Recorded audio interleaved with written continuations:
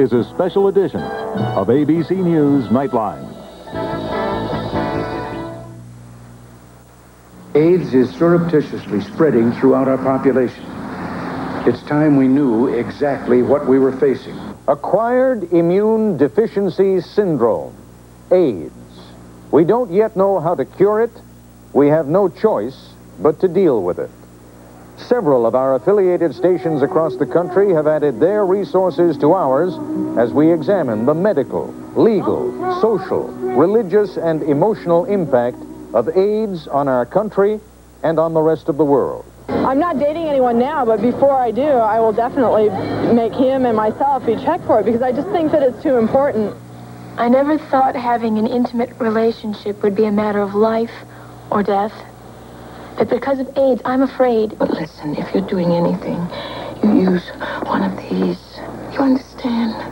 Because my baby is not getting AIDS. We are seeing a great increase in policies being taken out shortly before somebody dies of AIDS. And that is a real problem for us. My lover died in 1984. Had we been able to get this drug in 1984, he might be alive today. He played many parts and many roles in my life. He was a father, a brother, a mother, a sister, but most important, he was my best friend. When someone sleeps with someone else, has intercourse, you have to look at it this way, that you're sleeping with everyone that other person slept with and who those people slept with. If you, like, made out with someone, you wouldn't get it if they had it. The AIDS issue has hurt the blood banking industry, obviously. A lot of it has to do with just not being well informed. You got AIDS, you got all kinds of infections, your immune system is completely ruined and you're going to die in some time. Why not end it now and just get it over with? Before this is over, this is going to touch almost every household in this country. It's not a time for judgment, it's a time for caring. Good evening, I'm Ted Koppel reporting tonight from Los Angeles, and this is a special edition of Nightline, a national town meeting on AIDS. We are joined, as you can see, by a live audience. We'll be taking some of their questions and comments. To a limited degree, some of you will be able to interact with us also. Those of you watching this program on television will see 2 toll-free telephone numbers on your screen. I should point out that we are also being joined tonight by a national radio audience. For their benefit, let me read those toll-free numbers now. I'll be repeating them later in the broadcast. In California only, call 800-227-8234. That's 800-227-8234. For the rest of the country, the number is 800-624-7564. That's 800-624-7564. What our television audience is seeing now are the faces of and a list with the names of our expert panelists. We have 19 guests whose expertise ranges from medicine and psychology to insurance, law, and prostitution. We have guests from the arts, politics, and religion. And our point in booking this many experts is not that we expect to spend a great deal of time with each of them, but that we wanted to be sure that no matter what aspect on the subject of AIDS comes up, we will have at least one expert who can address the issue. So much for the introduction. Now, let's begin. But where to begin? Certainly the most desperate among you, those who are listening to and watching this program with the greatest sense of urgency, are those who have been touched by the virus in one form or another. Those of you who are fearful of dying, and those of you even more fearful, perhaps, of watching a loved one die. Let me say at the outset, there is no cure. You will want to know what hope there is for a cure, how close the scientists may be. You will want to know about remedies that friends or friends of friends have heard about. At one point or another this evening, we will talk about all those things.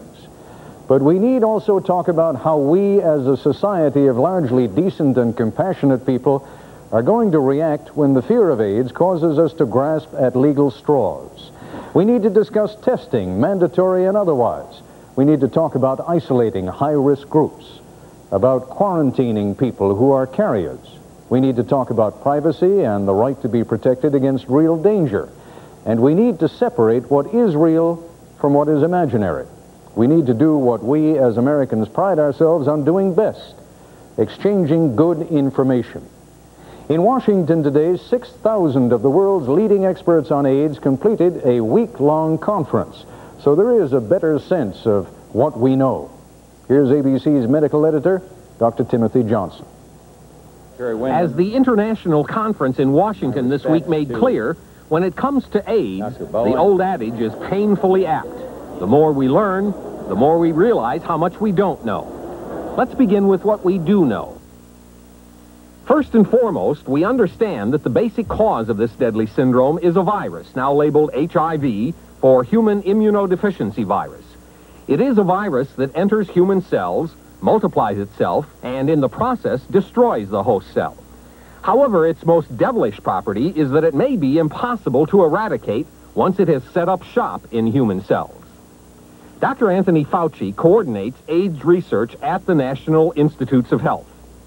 The genetic material of the virus inserts itself into the genetic material of the cell, and it just sits there. It has the capability of rapidly multiplying and killing the cell, but it also has the very diabolical capability of just resting there in a way that is hidden from the defenses of the body. We have also learned that the virus is particularly destructive because it attacks the T4 cells, cells which direct the body's immune system. The destruction of these cells renders the human organism vulnerable to attack on many fronts. Now imagine a situation in which the first thing that a virus attacks is the very cell that's supposed to protect the body against the virus. So you're essentially wiping out the defense system of the body on the very first day of the war. Finally, we have learned that the AIDS virus is spread only by contact that allows the transfer of infected blood or body fluids into the bloodstream of another person. Even cases where healthcare workers have become infected involved direct contact with contaminated blood. In short, AIDS is not transmitted by normal social interaction, or even sneezing, or coughing. Even most kissing is safe. Putting your arm around someone, giving them a kiss, even a kiss on the lip, does not at all seem to transmit the virus. There's zero evidence that it's transmitted that way. What we don't know for sure is whether or not deep, heavy kissing with exchange of substantial amount of saliva can actually transmit the virus. However, it is not what we know that keeps AIDS a hot topic at conferences like this or on the front pages. What feeds the growing hysteria about this devastating disease is what we don't know, namely how to control this virus in the millions who are already infected.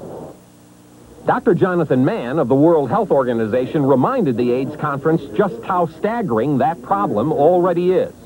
If worldwide 5 to 10 million people are currently HIV infected, and assuming that 10 to 30% of these persons will develop AIDS during the next 5 years, then from 500,000 to 3 million new AIDS cases will emerge from persons already infected today with HIV. So where do we stand in the fight against this virus, which has so much deadly potential? There are currently several dozen drugs in various stages of preliminary testing in centers throughout the world. They are designed to halt the virus at critical points in its life cycle. This week it was announced that one of them, a chemical cousin of AZT known as DDC, will enter expanded human trials in the very near future. However, so far, the FDA has approved only one drug, AZT, for use beyond research settings. AZT acts by interfering with an enzyme that facilitates viral replication in the cell. Dr. Sam Broder, a leader in drug development, spoke about the latest results from AZT studies at this week's conference. This drug, therefore, was able to prolong survival. It is not a cure. Its effects may not last in many patients, but I don't see how anyone can conclude that there isn't something that can be done about AIDS. The story is pretty much the same with vaccine development. Dr. Fauci foresees steady but slow progress. What we're looking at now is that very likely by the end of 1987, we'll be seeing the very early testing in humans. It is very likely that even if we are successful in developing a safe and effective vaccine, that one will not be readily available to the general public by at least no earlier than the mid-1990s, probably 1995. Because we cannot yet eradicate the virus with medication or prevent it with vaccination, the best answer to AIDS right now is social change through education, which is to say that even though we have come an amazingly long way scientifically, it is not yet far enough to wipe out our fear and uncertainty. Dr. Timothy Johnson for Nightline.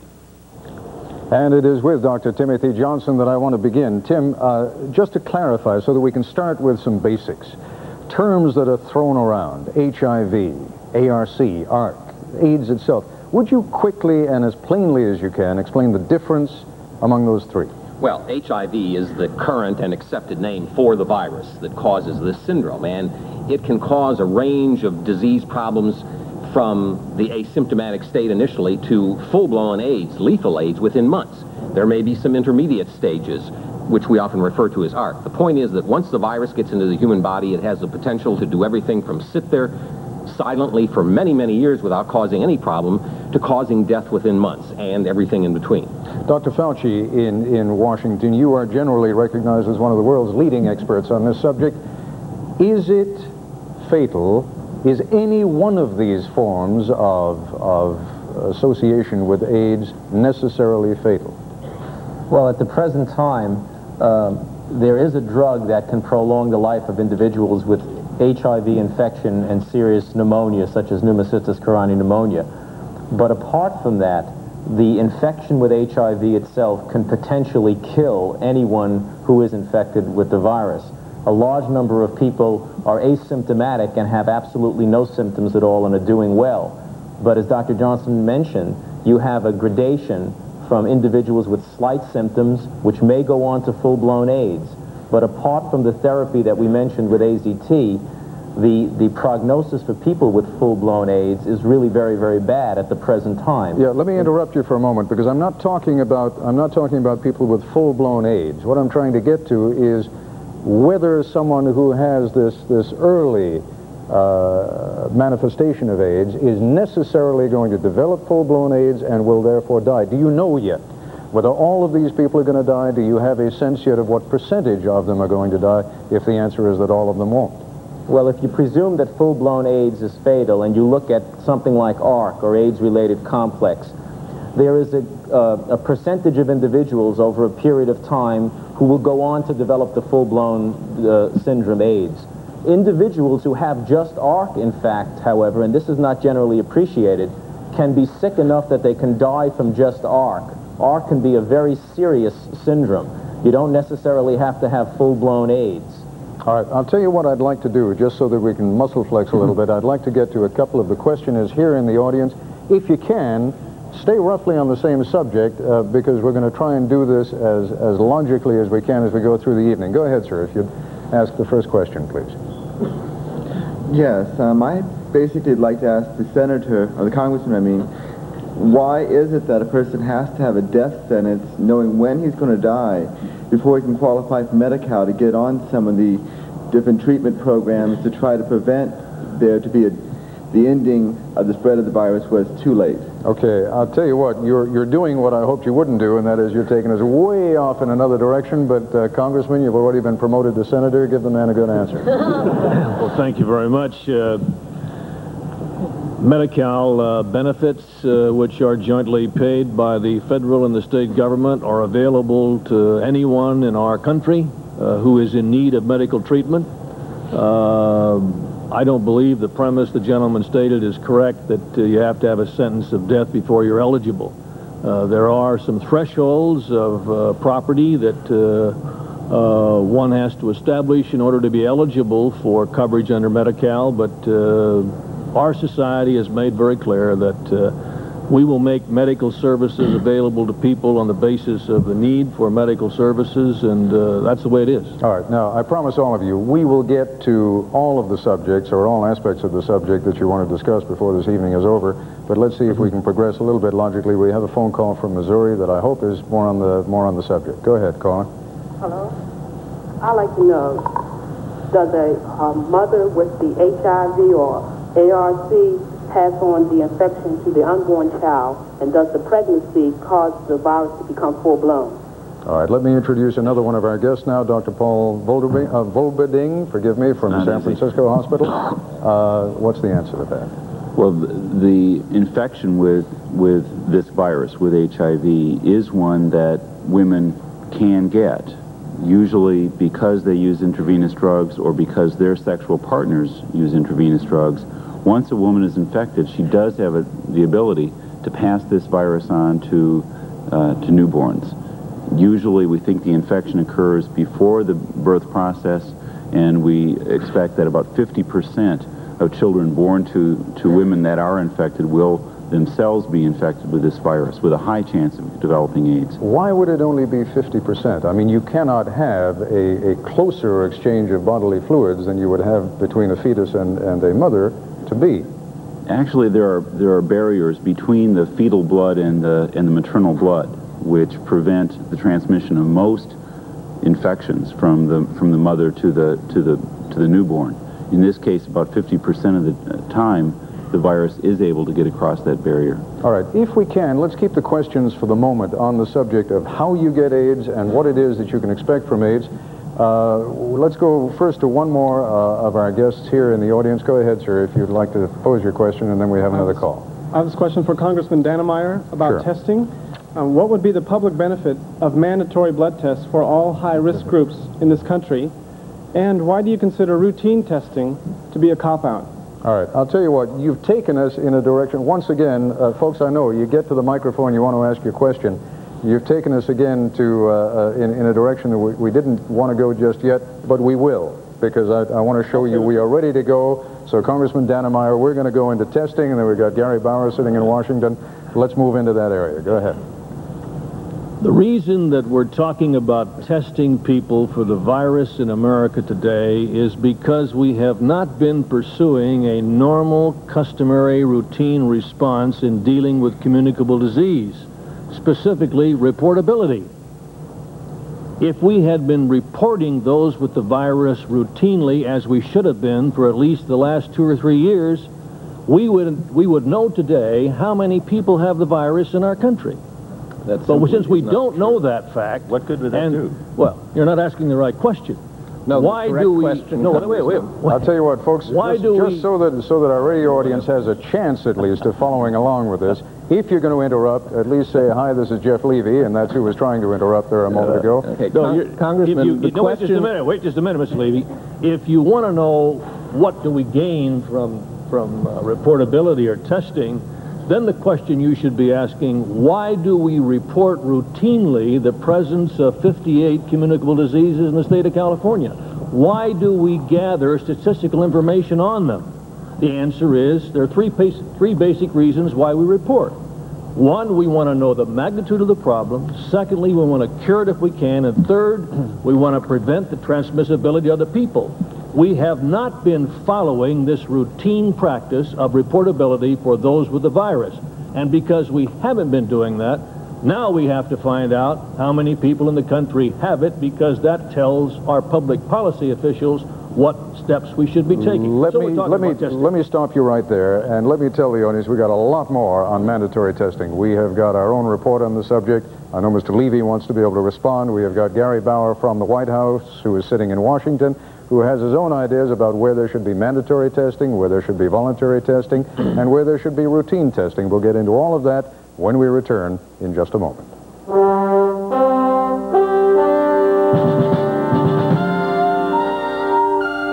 Fixing this.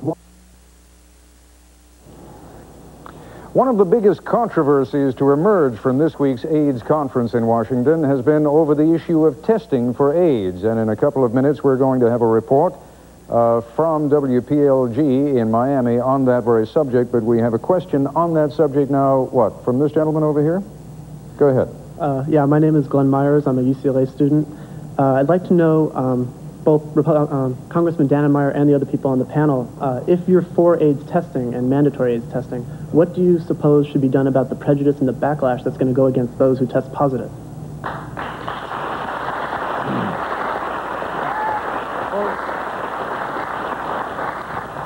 I'll tell you what, before Congressman Dannemeyer or anybody else responds to that, let me ask your indulgence.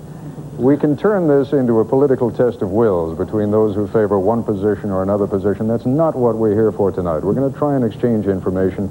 I would ask you not to hiss, not to boo, not to applaud. Let's just go on with the program.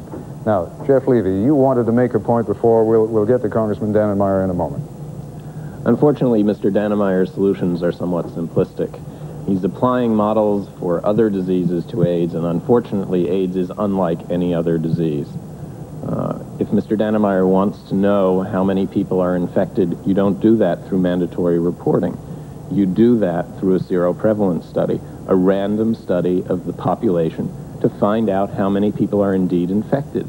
I think everyone wants to know that. We need to know that to plan for our healthcare facilities, to know where to target our education programs, and so on. That's the solution to the problem that Mr. Dannemeyer poses, not mandatory reporting. You always offer the example of syphilis. Well, the reason you can do mandatory reporting and contact tracing with something like syphilis is because there is a medical intervention. For any person, whether testing positive or negative, our only intervention at this time is counseling. And in fact, if we want to effectively stop the spread of this disease, you want to do a voluntary testing and counseling program with the emphasis on counseling. All the public health experts in this country say that testing is at best an adjunct to counseling. What we want to do is convince people, whether they test positive or negative, that counseling, that changing their behavior is what needs to be done to protect themselves and to protect others.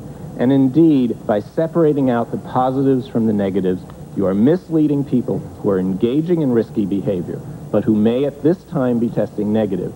You're misleading them into thinking that they don't need to worry about this disease. What we need to be willing to do is be frank about sex, talk about sex, and not hide behind some easy solution like testing lots of people. Jeff, among the many folks that I'm going to ask not to give speeches are also our panelists tonight, so let's keep the answers relatively brief if we can. I'd like to go now to that report that we have ready from Art Carlson, who's a reporter of ABC affiliate WPLG in Miami.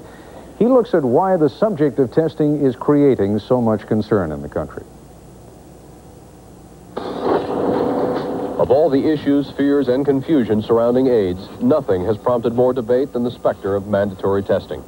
Should people be tested for exposure to the AIDS virus, and if so, who controls the information?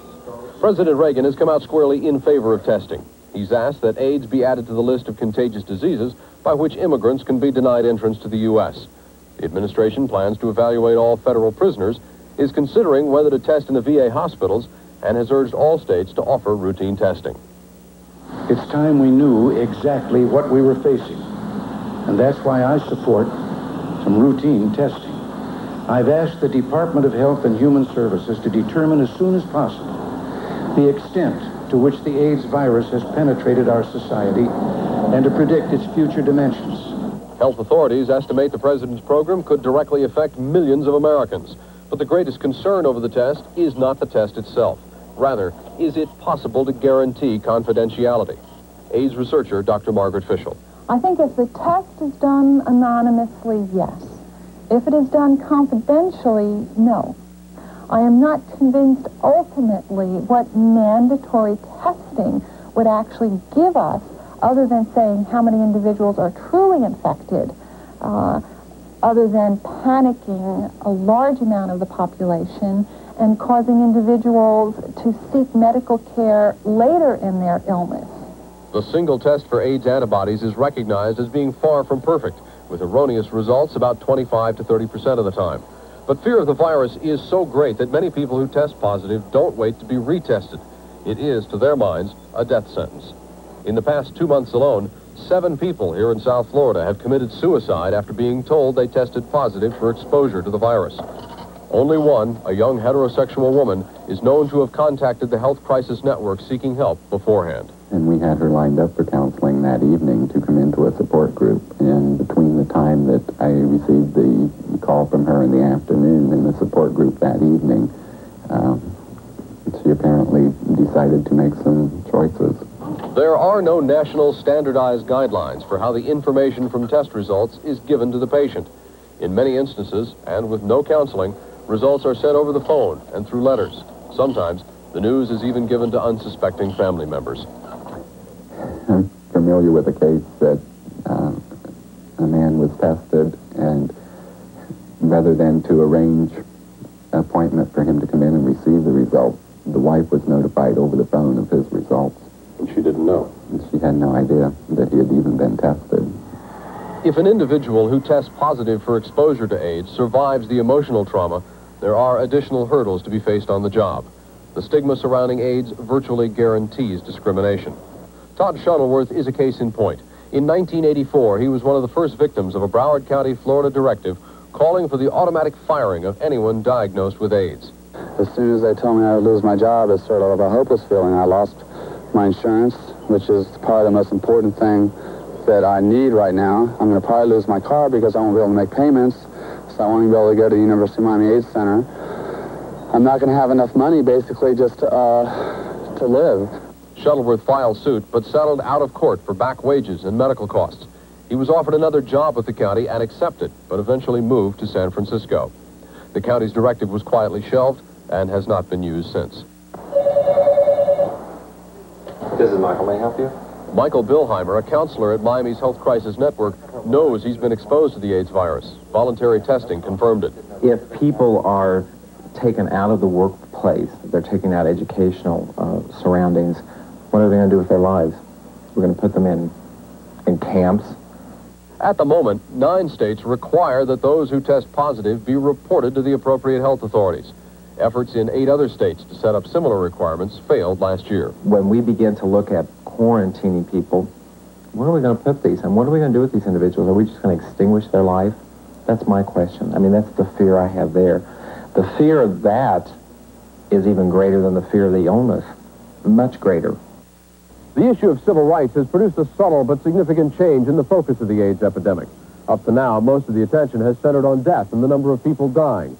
Sobering to be sure, but the reality of the matter is that more and more people will be living with AIDS in the next few years. And those involved in the midst of the crisis say unless that situation is dealt with responsibly and soon, we run the very real risk of becoming a society permanently divided by fear and ignorance.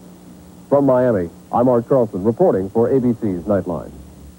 Now, we have a number of issues that have been raised by Art Carlson's report. Standing by in Washington now is Gary Bauer, who is domestic advisor to President Reagan, in particular on the subject of AIDS policy. Pick up on the question of confidentiality versus anonymity. In other words, if we are going to have mandatory testing, if we are going to have routine testing, is the government going to somehow guarantee that the identity of the people who come in to be tested, that their anonymity will be guaranteed, or are we simply going to assure them of confidentiality? Well, I think you have the same right of confidentiality as you do with any medical information. When somebody goes in for a physical, they don't expect to read the results in the paper the next day, nor to have those results reported to individuals that they don't authorize. We've not seen any evidence that the current medical system ensuring confidentiality is in any major way flawed, and we would expect, assume, and urge the same precautions to be used with the results from AIDS tests. Do you think, however, that the kind of stigma that attaches itself to that information coming out, namely that someone has AIDS, is really comparable to any other disease you can think of right now? Well, I don't think the question of stigma is a heavy enough issue to overcome the public health concern. If you look at the president's recommendations, for example, on testing immigrants, we routinely do that now for other infectious and contagious diseases. To not do it for AIDS would be, I think, bizarre public policy. Well, I've got to ask you, and we're going to go to another couple of our experts in Washington in a moment. I'm not quite sure I understand what it is you're proposing to do with regard to the mandatory testing of immigrants. First of all, are you going to test them over there, or are you going to test them over here? Well, the federal government will have to work out the details. I think in most cases we will test in other countries if the facilities are available. In a number of countries, we have some preliminary information that the facilities aren't good. In those cases, we may need to do the blood testing here. What are you going to do with those folks after you've tested them? You're not going to have the results in an hour or two. You're going to put them into kind of temporary isolation until you're through testing them? Well, there will be problems with the program. The point is that with all other infectious diseases on the dangerous and contagious list, we routinely test and we keep out those aliens, those immigrants carrying the diseases. Again, to do that for syphilis, tuberculosis, but not do it for AIDS would be rather unusual. No, I understand, Mr. Bauer, but what I'm getting to is that the amount of, for example, someone could have a sexual contact, and Dr. Fauci, you're there in Washington too, so you correct me when I start going wrong, or Tim Johnson. You could have a sexual contact, let's say, today. You could be tested, say, in Naples, Italy, 2 weeks from today. You could test negative. The test results come in a couple of days later. You hop on the ship or the plane a week after that. You come into the United States, and as much as a month or 2 months or 3 months later, you could test positive. Now, what good does that do? Well, if you're suggesting that some people with AIDS will still make it through into the country, no one's arguing with you. But the testing will keep out significant numbers of people who would otherwise enter into the country. No test is going to be perfect, but the public policy goal here is to limit as much as you can immigrants coming into the country with the disease. How about foreign businessmen? Now, our suggestion was only on those seeking permanent residence for whom the American taxpayer will foot the bill if, in fact, they fall ill with this disease. Okay, a foreign businessman would not fall into that category. Leonard Mathovick, you were at one point kicked out of the Air Force when it was found that you were a homosexual. You later got a judgment that rather than reinstating you, what'd you get, $160,000 or something? Correct. And you now have AIDS. And now I have AIDS. All right, you wanted to get in on this. Yeah, with Mr. Bauer, I think one of the main problems is that we are 6 years into this crisis now, and this administration has really done nothing. And what really scares me is the Oliver Norths are loose in the White House on AIDS. Well, wait a second. I don't understand what that means. Well, we're being taken on a roller coaster. Testing is not the issue. Well, clearly, a great many people in this country think that testing is the issue. We got a phone call from Georgia. Caller, you want to come in? Get on, Messi. Go ahead. Hello? Yeah, what you may have to do is turn your radio or your television down, but go ahead with your call. Okay, is that me? Hello, this is Bob Coffey. I'm calling from Douglas, Georgia. We're carrying you on WDMG. Nothing political. I have a simple question. With the people that don't fall into the high-risk categories, confidentiality is a problem with some people, but a big problem for many people is, do I really want to know what suggestions would you make to people who might want to be tested that don't fall under these high-risk categories, but are just concerned about the spread of the disease itself? Dr. Volderding? I think it's an important question. Many people are very anxious right now about being infected with this virus. Many of them have very little reason to be anxious about it, but they're living with the anxiety, and they're suffering because of the anxiety. For those people, I suggest strongly that they go to their physician or to an alternative testing site, an anonymous testing site, and have the test done and find out. Most of them will find out that they're negative and then can go on about their lives and hopefully, as Jeff Levy said, get some education to help keep them negative. All right, we're going to take a break in just a moment. Tell me quickly, if people want to know, is there a general place in cities and communities around the country, or do you have to, I mean, where do you look in the phone book? You have to search it out a bit. It varies a lot from community to community and from state to state. Some states have provided testing sites that are anonymous, others haven't. Asking public health departments in your city is probably the place to start. All right, we have to take another break. We'll be back in just a moment. To arrange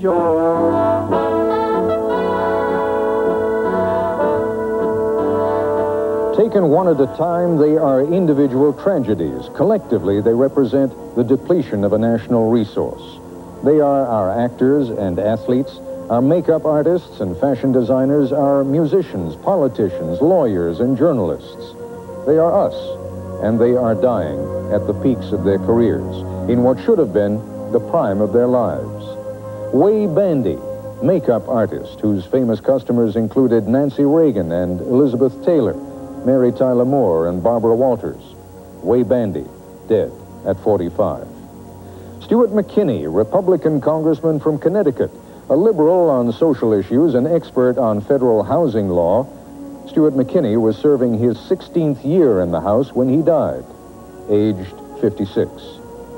Jerry Smith, tight end for the Washington Redskins, made 421 pass receptions and scored 60 touchdowns between 1965 and 1977. Jerry Smith was 43 when he died. Barry Lowen was vice president for creative affairs for the production company that brings us Dynasty and The Love Boat. Lowen was also known as one of Hollywood's most influential contemporary art collectors. He was 50. Perry Ellis, the fashion designer, whose sportswear glorified the clean-cut, all-American look, was 46. Terry Dolan, who created and led the conservative political lobby known as NICPAC, was only 36. Ricky Wilson, lead guitarist for the rock group known as the B-52s, was just 32. Rock Hudson was 59. And so was the flamboyant and often controversial attorney Roy Cohn. Liberace was 67. He is by far among the older people on the AIDS casualty list. In years to come, we should probably accustom ourselves to finding the names of more women on that list, and children, too. Their names won't be so well known to us, of course, nor will we know who they might have become. Let me just tell those of you who are listening on the radio that we are currently showing our television audience some numbers that you can call if you would like to participate in this program with us. In California only, we would ask that you call 1-800-227-8234. That's 1-800-227-8234. For the rest of the country, we have one number, and that is 1-800-624-7564. That's 1-800-624-7564. We are going to be on the air, and we've already been on the air for about 45 minutes. We're going to be on the air for at least 4 hours tonight. We have a panel here in Los Angeles with me of 12 people who are experts in a number of different areas. And we are joined also in Washington by some scientific experts, and in New York. A lot of guests we haven't even approached yet, and I'm going to approach one of them right now because she mentioned to me during the break that prostitutes in America are particularly concerned about the question of AIDS testing. Carol Lee, you are, what do you call it, a sex worker? However, some of us are more familiar with the term prostitute. You belong to an organization called Coyote, which stands for what? Call off your old tired ethics. It's a prostitutes' rights organization. Thank you. It was founded by Margot St. James. All right. Now, tell us, now that we, one of the things we've got to do tonight, and I guess I'm the one who's having the most trouble with it because I'm the one stumbling over my own tongue, is to learn to talk about some of these things openly and easily. Prostitution, quite clearly, is one profession in which, first of all, the people who practice that profession are very vulnerable to getting any kind of venereal disease, AIDS among it, and are also likely to pass it on.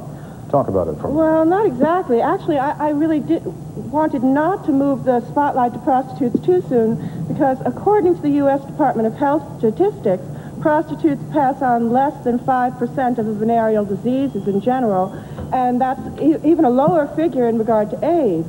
Studies have also shown that prostitutes, for the most part, use condoms, and that is protection against AIDS.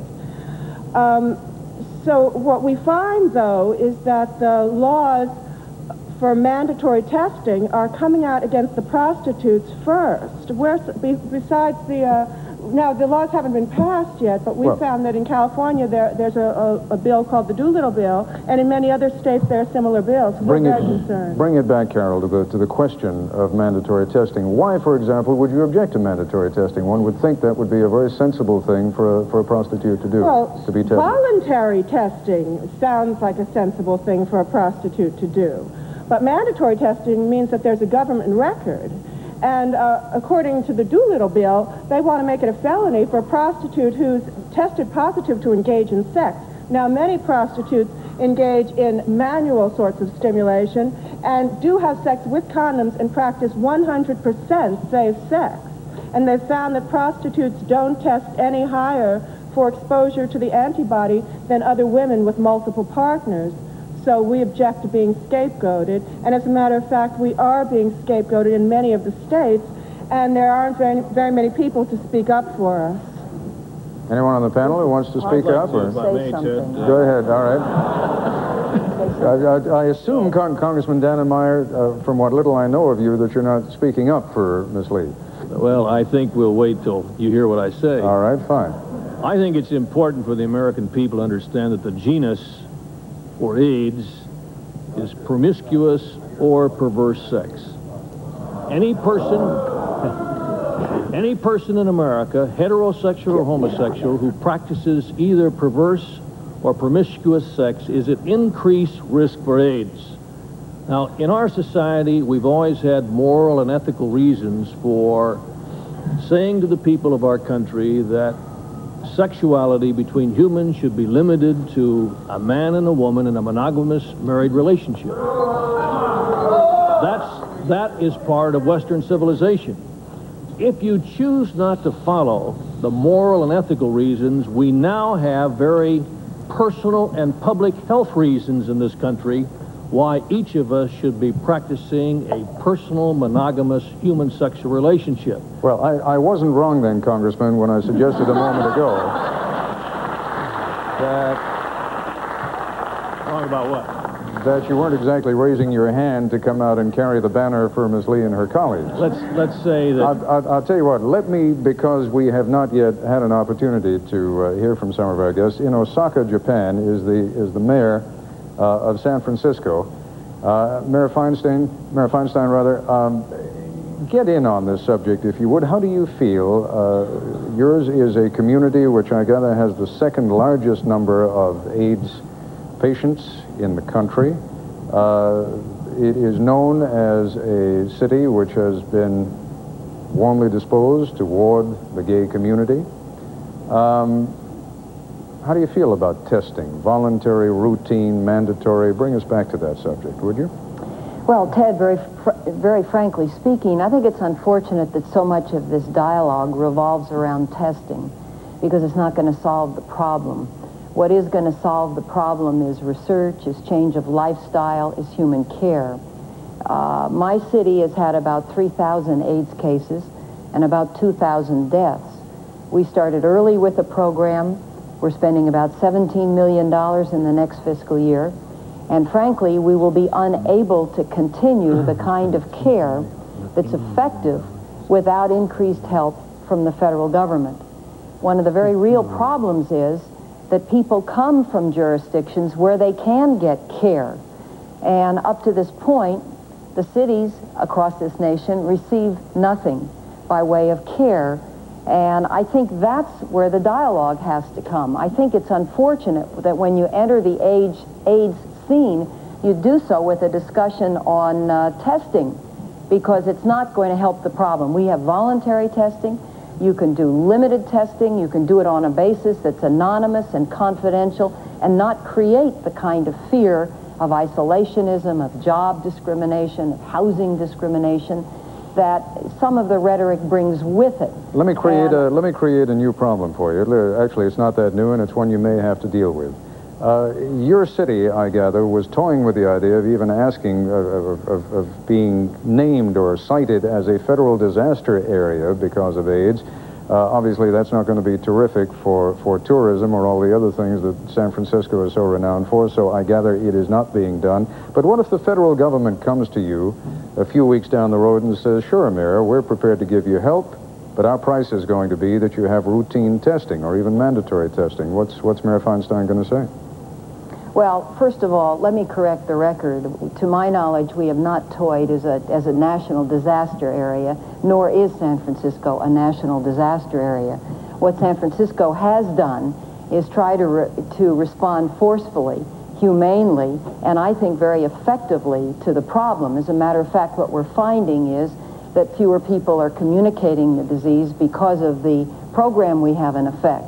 Now, with respect to certain kinds of testing, it is being done. It is being done on a voluntary basis. There are certain kinds of testing that I think should be done. I think there should be a test, frankly, if you're going to get married, just as a Wasserman test is being given when you enter a hospital. What about in your prisons? In prisons, I frankly think that that's not a bad idea either. But what I object to in the testing is that it's proposed in a way that it's going to be a solution. And testing isn't going to be a solution to the disease that everyone's facing. Education and prevention is what really is going to be the solution. And that's where there's no attention that I know of from the federal government. Now, you have, forgive me, and we will come back to you very shortly, but you have, you say, 3,000 cases of AIDS in San Francisco? That's correct. The city which has the most cases of AIDS, of course, is New York City, which I gather has somewhere in the neighborhood of 10,000 cases, which creates huge problems. Joining us from New York is Dr. Stephen Joseph. He is the New York City Health Commissioner. Let me raise with you, Dr. Joseph, again, the question of testing and how you feel about it, and then we'll move into some other areas. Well, I think I'd associate myself very much with Mayor Feinstein's comments, many of them. The public health professionals around the country are virtually all in favor of greatly expanded testing, but only in the context of counseling, and only if it's confidential, and only if it's by voluntary informed consent. But testing is not the answer, just as the mayor has said a few moments ago. It's education and counseling and telling people how they can protect themselves that's the answer. All right, we have at least one international expert with us on this subject, and I would like to go to Washington quickly before we drop the issue of testing, and that is Dr. Jonathan Mann, who is with the World Health Organization. On the subject of testing, how do you feel, for example, about the notion of testing immigrants or people who are coming into the country? Is there a validity to the idea? Well, the World Health Organization held an expert meeting to review the question of HIV testing for international travelers, and concluded that routine testing of international travelers would have no benefit regarding spread of disease, would be extraordinarily expensive, and would detract and take resources away from other more effective programs. In general, regarding testing, WHO feels that it's critical that all of the very complicated issues in testing be addressed whenever testing is considered for any group, for any purpose. And in fact, testing, screening is not a simple answer to this complex problem. It's actually a very complicated issue which can be a part of the answer to this complex problem, but should never be done as a reflex or simple answer. All right, Dr. Mann, thank you. We're going to take a break. When we come back, we're going to have a number of phone calls from around the country, and we will move into some other issues. Back in a moment.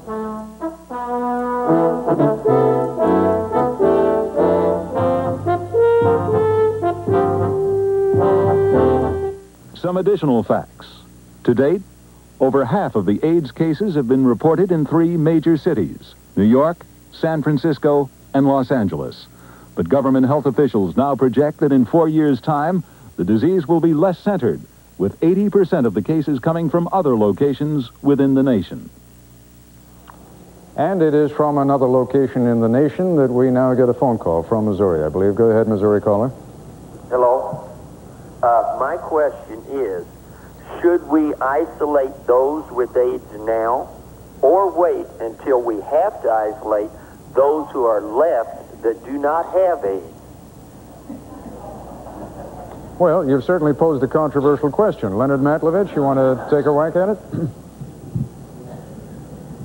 Let me pass that one right now. All right, Jeff Levy. Well, quarantining isn't going to be a solution to anyone's problem. And if you want to just talk about it in practical terms, we'd have to quarantine so many people that it would simply be a physical problem, which also just isn't necessary in a society that is committed to respecting some minimal level of civil rights and civil liberties. Every individual can take responsibility for protecting him or herself. You don't need to know the antibody status of another person in order to make sure that you can't become infected. If you're educated about how this disease is transmitted, you can make sure that you don't engage in the kind of behavior that will make you receptive to that virus, and therefore you don't need to quarantine anyone who is carrying the virus. Morgan Fairchild, in this community here in Hollywood, California, things must have changed a lot over the last couple of years. Have they changed in terms of the way that people view each other, in terms of the way that people work with each other, in terms, I mean, is it conceivable that someone in this community might say, yes, we really do have to isolate people who have AIDS. We have to get them out of this community. We may be killing the very lifeblood of this society here in Hollywood, which is making films. Which question, Ted? Anyone you like. You pick one. First of all, I don't think that you'll ever find very many people from the Hollywood community or the New York theater community that would be in favor of any kind of isolation, partially because they tend to be a tight-knit group of individuals that work together and that know each other and tend to bother to educate themselves on this issue. Hollywood had to deal with this issue several years ago, and I think has adapted several years ago what is now happening in the rest of the country. I think there was a brief period of panic in town when Rock Hudson became ill, and I think it would be very difficult to find anyone in Hollywood at this time that hasn't had friends, close friends, die from the disease. Because of that, because it's a disease that has touched all of us in a very personal way, and because of the camaraderie of the communities, I think what you'll find is that people are very much bonded together in not wanting to isolate somebody and just taking the precautions that education afford. All right, playwright Harvey Fienstain is with us in New York. Writes about it, has written about it, acted in a couple of his own plays on the subject. You have lost a lot of friends, a lot of people that people who acted in your own play on the subject of homosexuality and AIDS. You have lost some of those people. I mean, do you see it? You're a man who casts a keen eye on this American society of ours. Do you see a day when society at large will say, take those gays and stick them off in a camp somewhere? I think the first thing that we have to really understand is that AIDS is a disease. That is the enemy, not people who have AIDS, not people that are at risk of getting AIDS. It is a disease that's our enemy.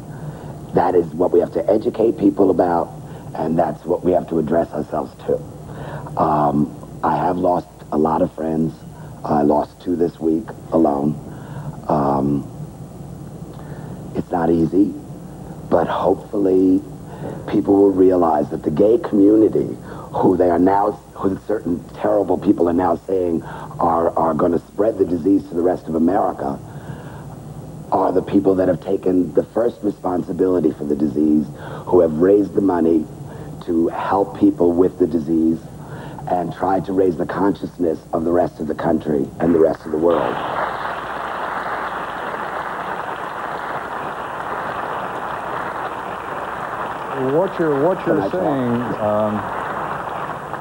What you're saying clearly strikes a responsive note here among our audience in Los Angeles. Let me be the one to strike the cynical note. I think it's a little too facile to say that AIDS is the enemy, people who carry AIDS are not. I'm talking now about perceptions, and public perception in this country, as you well know, has a hard time focusing on an invisible disease. Perception causes people to focus on people.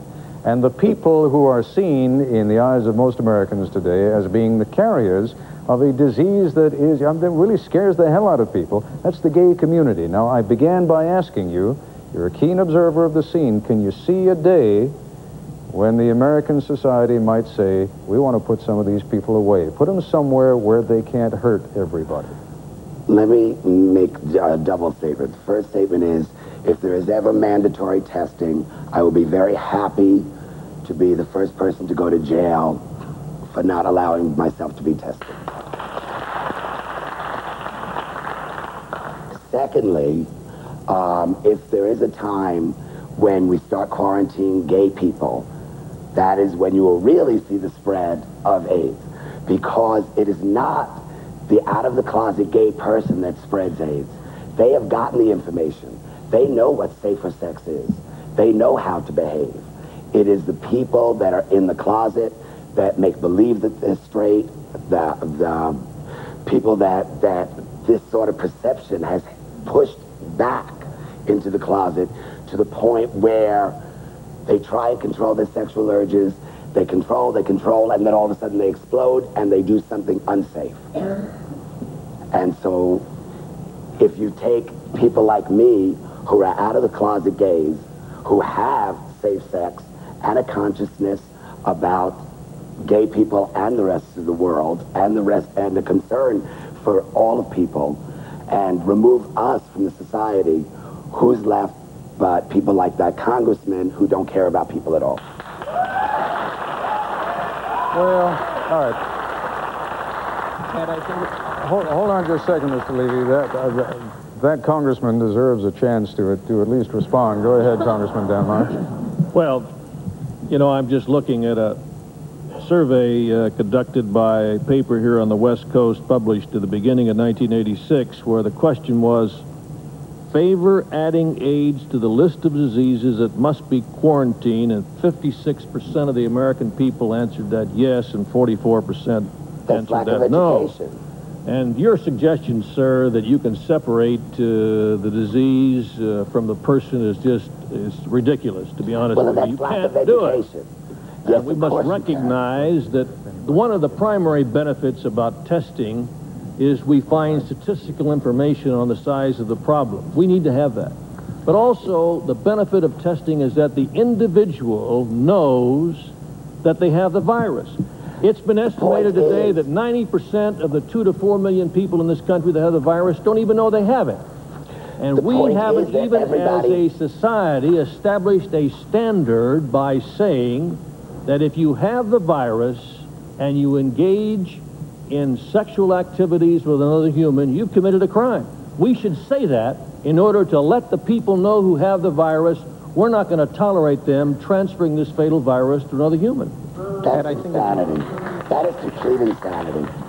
Well, let me advise you, sir, that we've had a law in California since 1957 which makes it a misdemeanor for a person with a venereal disease to have sexual relations with another human. Has it ever been used? That's not the point. It's the law. It's the standard. That's the law. What is the law? That's what you people do. We have laws to establish standards that citizens are asked to observe. You pass laws that nobody uses. All right. That's how you make a living.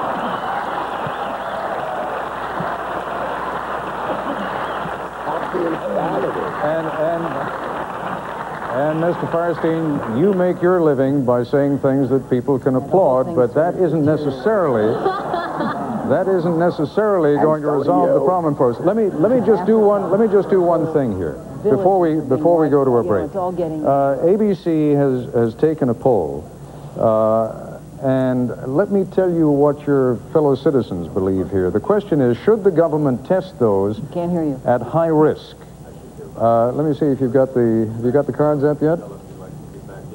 Question that was raised is, should the U.S. government test those at high risk? And as you can see on your television monitors now, and for those of you who are listening on radio, let me tell you the answer was yes, 72%, no, 25%. Ted, can I just comment? Hold on just a second. Let me finish telling you what some of these poll results are. Well, but I can get scared that you'll go on to another subject and I won't get to answer this one. All right, well, go ahead. Let me just say that that is without education. Now, you educate people and you don't get test results like that. Well, we're trying to educate people tonight, and I hope we will. Hey, folks, do me a favor. Let's keep the applause down, and let's see if we can't get through a little more of this material. Let's talk about the poll a little more. Government. Okay. Should it require mandatory testing for marrying couples, prison inmates, military personnel entering immigrants? And the answer to all of those questions was yes. Do we have some kind of a yes? By, let me just see. The employer's right to test, yes, 58%, no, 42%, a lot closer. On the employer's right to test, should workers with AIDS be fired? Now, this is an interesting one because here the tests are, the results are completely opposite. 30% said yes, but a whopping 67% said no. Should students with AIDS be allowed in schools? This, Mr. Feinstein, I think is also going to reassure you a little bit because the answer, 71% said yes, and 27% said no. And finally, here's the question we were leading to, should AIDS sufferers be quarantined? At the moment, with or without education, the answer of 30% of our fellow citizens is yes, 68% say no. How nice. Now, we're going to have to, we'll come back to you, I promise, right after the commercial break, but we have to take a commercial break right now. We'll be back from Los Angeles in just a moment.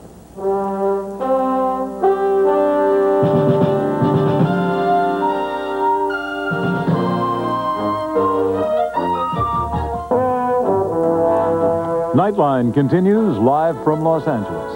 Here again is Ted Koppel.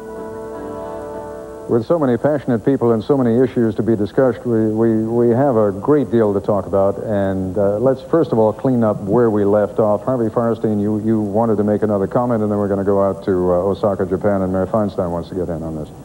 Well, that's what I meant about not cutting away, because I don't remember what comment I was going to get to. So go to Mayor Feinstein and come back later. And maybe you'll think of something, huh? All right, Mayor Feinstein, I hope you haven't forgotten what you wanted to say. Well, no, I haven't, Ted, because I want to approach it for a moment as a mother. And I think what's really important is that we reach out to all of America, the America that's raising children with correct information, with the ability of parents to teach their children, with the ability of effective communities to move very strongly and intelligently to meet the problem. I really regret, because I think testing is going to play a role somewhere in this, and I hope it's the health people that devise the methodology, because in that way I think the concerns that we here in your audience can be really addressed. But what concerns me the most is out there in America, growing America, the fact that we can no longer be a promiscuous society, that we do have to tell our youngsters what the problem is and give them accurate information. And this is a part, I think, that's very important, has not been addressed on the show, and I would just like to address it. Well, I'm glad you did, and as a matter of fact, we have Father Bill Wood with us also, who is with the California Catholic Conference. They have just issued a pastoral letter on the subject of AIDS, and maybe you would just, first of all, give us a sense of what it was that you said to your community as a whole, and how the issue of ethics, morality, religion weaves into all of this. I think especially religion, Ted, because I think ethics and morality follow only secondarily. Basically, our bishops who were very moved by people that they have known who are suffering from the disease of AIDS have challenged the Catholic people to really listen to Jesus Christ and pay attention to what he taught and what he did. And Jesus didn't talk about sex at all. I don't know that Jesus ever used the word. But what Jesus did was look into the eyes of people. And he challenged those who would follow him not to stand in judgment on other people. Let he who is without sin among you throw the first stone.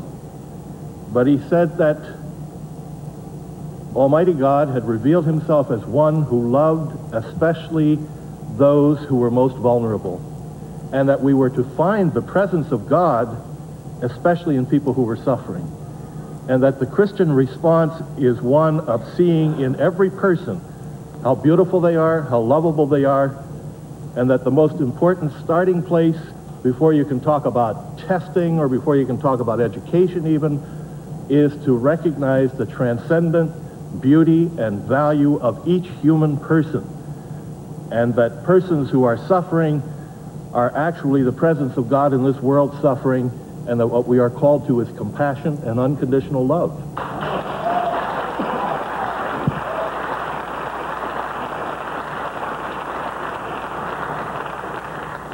We have found Vicki Mays, and Vicki Mays, for our radio audience, is a UCLA psychologist who focuses on the problem of AIDS in minorities and among women, children. We have found that somehow perhaps we are focusing too much on the most visible groups, and we are not focusing, in a sense, to use Ralph Ellison's old title, black people with AIDS have become the invisible man and the invisible woman again, haven't they? I think that the focus has been to kind of blame black Americans in terms of having AIDS. We look at them as predominantly getting AIDS because of drug abuse, and we say, if you hadn't used drugs, then you would not have AIDS. When we do that, I think what we do is we miss a very significant social and psychological point. We've been looking at individuals as being infection vectors, and we haven't been looking at what were the antecedents that led up to AIDS in the first place. Why is there drug abuse? Why is it that blacks wait so long to go in for health care when they have AIDS? Part of the problem is there's poor health care, there's poverty, there is drug addiction, and what we do is we look at the numbers and say that black Americans are at fault. Talk to me about the numbers for a moment. They are disproportionately high, are they not? When we look at the overall statistics, what we see is that of all the cases, black Americans represent about 25% of those cases. If what you do is realize how many blacks there are in this country in comparison to whites in this country, what you then see is that AIDS is actually about 3 times more prevalent in the black population. And if we look at the numbers, when we start breaking them down even finer and talking about gender, what you find is that 51% of women that get AIDS are black. And when you start talking about the children, then it's a tragedy. I mean, the numbers are even higher again. And like I said, there are a lot of social conditions that impact upon AIDS that we have yet to look at. A high percentage, as you have just heard, of AIDS victims to date are black and Hispanic, but the question is why? Health reporter Diana Davis of ABC affiliate WSB in Atlanta has a report for us. AIDS. This is the face of the disease most of us see, a gay white man. The disease struck them first, but some researchers say it's now spreading like wildfire to minorities, burning its way through black and Hispanic communities. Of the more than 35,000 cases of AIDS reported so far, 40% are among blacks and Hispanics, an alarming rate considering they make up only 18% of the population. The Centers for Disease Control say most AIDS cases among minorities are traced to IV drug abuse, contaminated needles spreading the virus.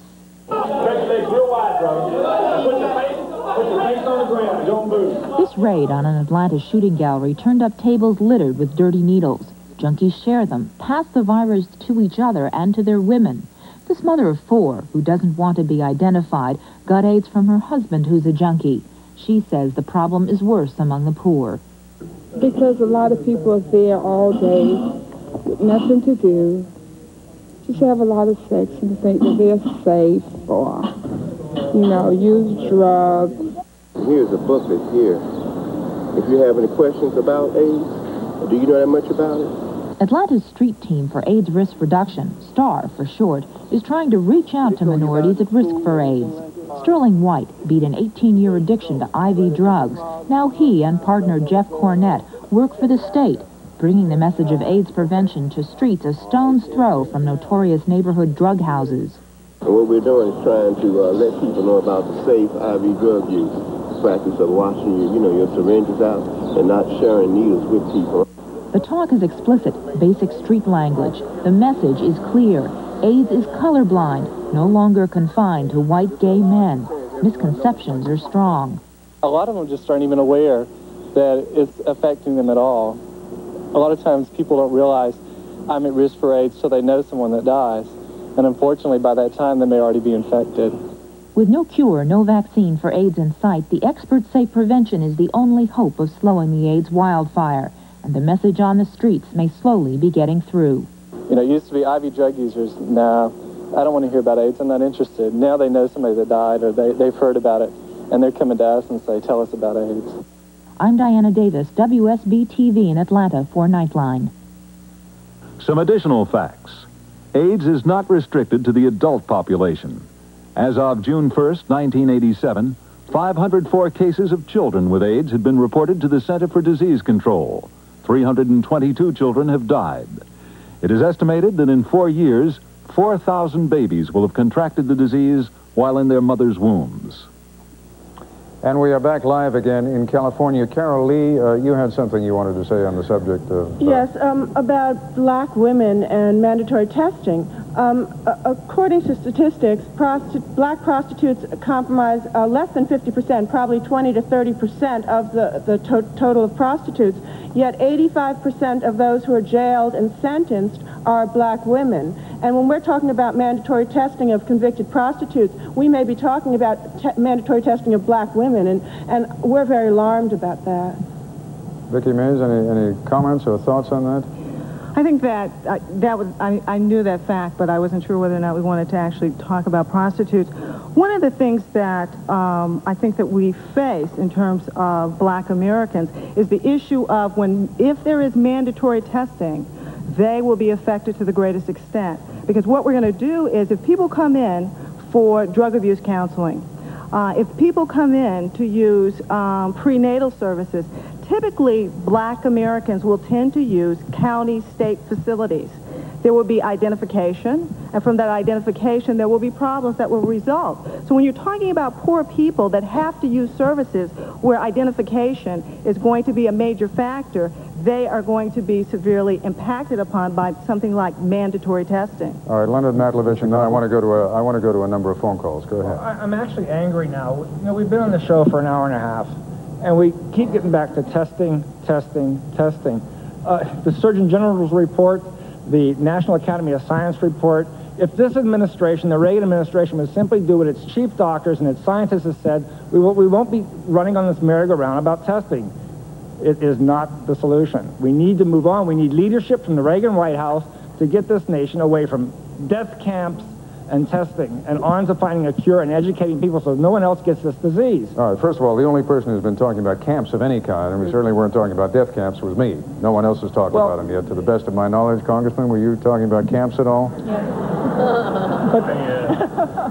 I have made no such statement about them at all. Okay, fine. The thing about camps, you know, no camps. But the congressman did support Proposition 64 that would have involved quarantine. Maybe I can respond to that.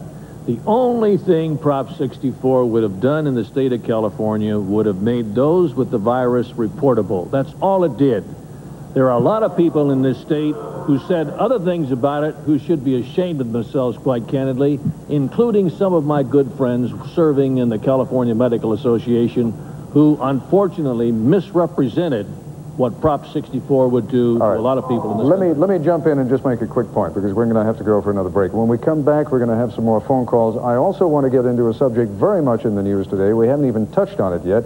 Terribly important: insurance, health insurance, life insurance, and the degree to which insurance will be available to people who test positive for AIDS.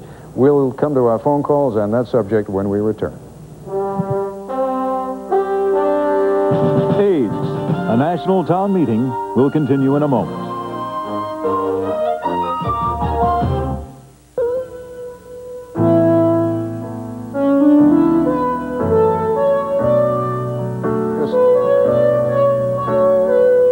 Let me just tell you that what you're seeing right now is not, unless you're hoping, the end of the program. All we're doing is giving our television viewers and our radio listeners should know that we are seeing a crawl go by of some of the names of the panelists who are with us tonight, some of whom have not yet, even though we've been on the air for an hour and a half, had a chance to join us in this discussion. Also chafing at the bit are, I'm afraid, thousands of telephone callers, only a very few of whom are going to get through, and our very patient audience here in Los Angeles, some of whom will also be getting on the air very, very soon. Let's go to a couple of phone calls. We have one from California. Yes, if you are an IV drug user and you don't share your needles, are you still in a high risk factor? All right, Tim Johnson. You're at high risk if you don't share a needle. No, I guess not. If you use a sterile needle, or you can guarantee that the needle is not contaminated, you would not be in a high risk group. I guess that's the best way I can answer. That's easy. Quick question, quick answer. Let's go to. Yeah, please. Who wanted to make the comment? Yes, go ahead. Vicki Mays. Yes, rather than talking about just a high-risk group, the question is, does that individual engage in any high-risk behaviors? How do you mean? For instance, what type of sexual activities does that person engage in? Who is that person's sexual partner? No, I understand that, but I think the thrust of the question was plain and simply, do you, by virtue of being an IV drug user, increase your chances of getting AIDS? And in terms of that activity alone, not unless you use a contaminated needle. All right, but I think the important point there was activity rather than group, because as long as we keep classifying people as being in risk groups, we won't overcome the denial that so many people have. There are activities that place you at risk.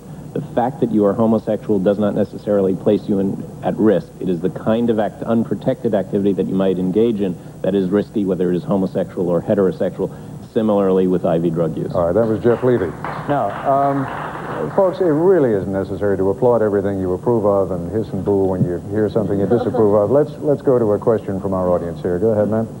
I'm Carlene Bridgman, the Executive Director of Home Support Services here in Los Angeles. We take care of people very ill and people dying at home rather than in the hospital. Several of the patients that we've taken care of are AIDS patients. My concerns as a nurse and concerns that we have as medical professionals. What is our vulnerability to exposure to the AIDS virus? And will we be considered a high-risk group? All right, Dr. Anthony Fauci of the National Institute of Health, would you be good enough to answer that question for us? Yes, certainly healthcare providers are not high-risk group. Healthcare providers have a finite risk that's very, very small. If you look at the actual data, the statistics, the numbers of the thousands of healthcare workers that have been followed over the past several years, and the hundreds of needle stick injuries that have occurred and splash injuries to the mucosal surfaces, the chances of getting infected with HIV from a contaminated needle that you stick yourself with or a splash injury is less than a fraction of a percent. The risk is real, but it's very, very small. And because of that, we should not consider healthcare workers as being in a risk group. Certainly they don't practice risk behavior. Taking care of patients with AIDS is not a risk behavior. While we're on the subject, though, Dr. Fauci, you know in the last couple of weeks there was the case of the 3 healthcare workers who apparently contracted AIDS because they were splashed with blood from an AIDS, well, I don't know where the blood came from, but apparently they had open sores on their hands or lips, face. I'm not quite clear on the details. Can you explain how that happened and whether, yes, whether that sort of thing is simply carelessness or a function of the job? Well, first of all, they didn't contract AIDS. They became seropositive, which means they're infected with the virus. They don't have AIDS. Again, if you look at all of the individuals who are exposed as healthcare workers, even though these 3 had some publicity because of the fact that there were 3 reported at once, it's still a very rare event. You can cut down on that type of thing if you practice the precautionary procedures that are recommended by the Public Health Service. But I don't think you can say that those 3 healthcare providers were careless and it's their fault. A lot of times in emergency situations, even though you know what the correct procedures are, it's very difficult to follow them. So I don't think that we should look in any way in a disparaging way that they may have been careless. I think they should be commended for putting themselves on the line and taking care of patients. All right, another phone call. May I add something to that? Yes, please. I'm sorry. Where are you coming from? Linda Lampkin. Linda Lampkin. May I introduce you, first of all, Linda Lampkin, because your voice has not yet been heard by our radio audience. Linda Lampkin is with the American Federation of State, County, and Municipal Employees, and her specialty is AIDS in the workplace. Please. Yes, we represent about 300,000 healthcare workers across the nation, including home healthcare workers, as well as hospital workers, those in mental health institutions, and of course, another area is prisons. We represent a lot of prison guards, so our members are very concerned about this. We've done a lot of education activities. We are working very hard to raise the level of awareness of our healthcare workers and people who might be exposed. At the moment, there are no requirements for any kind of education requirements or protective equipment at all in the workplace. There are recommended guidelines. And we feel that these latest 3 exposures of healthcare workers, which is a lot, 3 people got it, and it was a much more incidental exposure than had been thought in the past. Before, everybody thought it was massive amounts of blood or a lot of contact with bodily fluid. So these 3 cases are very important to us. We think that healthcare workers should be a focus for education and a focus for the provision of equipment such as rubber gloves, masks, gowns, in these cases where precautions need to be taken. And again, there are no regulations requiring this right now. We have petitioned OSHA for an emergency standard on this and have not yet received a response. Dr. Volderding?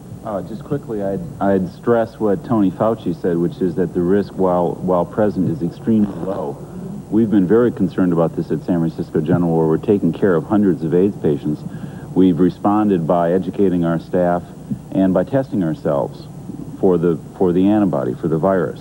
What we found is that none of our staff, without other risk factors, have gotten infected, even though we take care of hundreds of patients.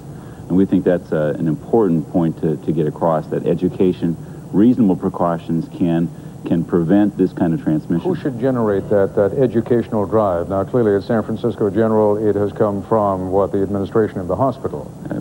very cooperative relationship between the administration, the medical staff, and the employees, and including the representation from the union. Right. We worked well together. We are going to take another phone call from California. Go ahead, California. Hello? Go ahead.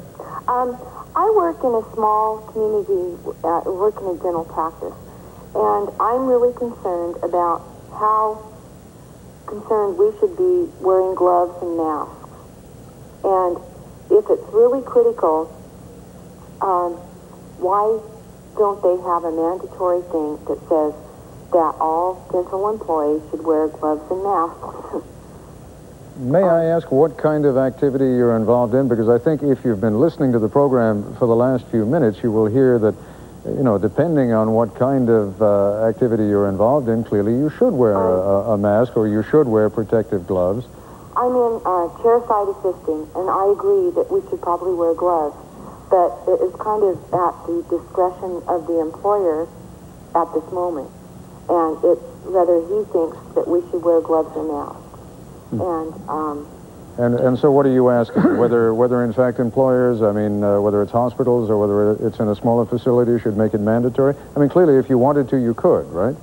Well, we could, except sometimes it's not really convenient to wear a mask and gloves 8 hours a day when you're doing chairside, and sometimes you're doing office work, and you come out, you do office work, you take off your gloves, you take off your mask.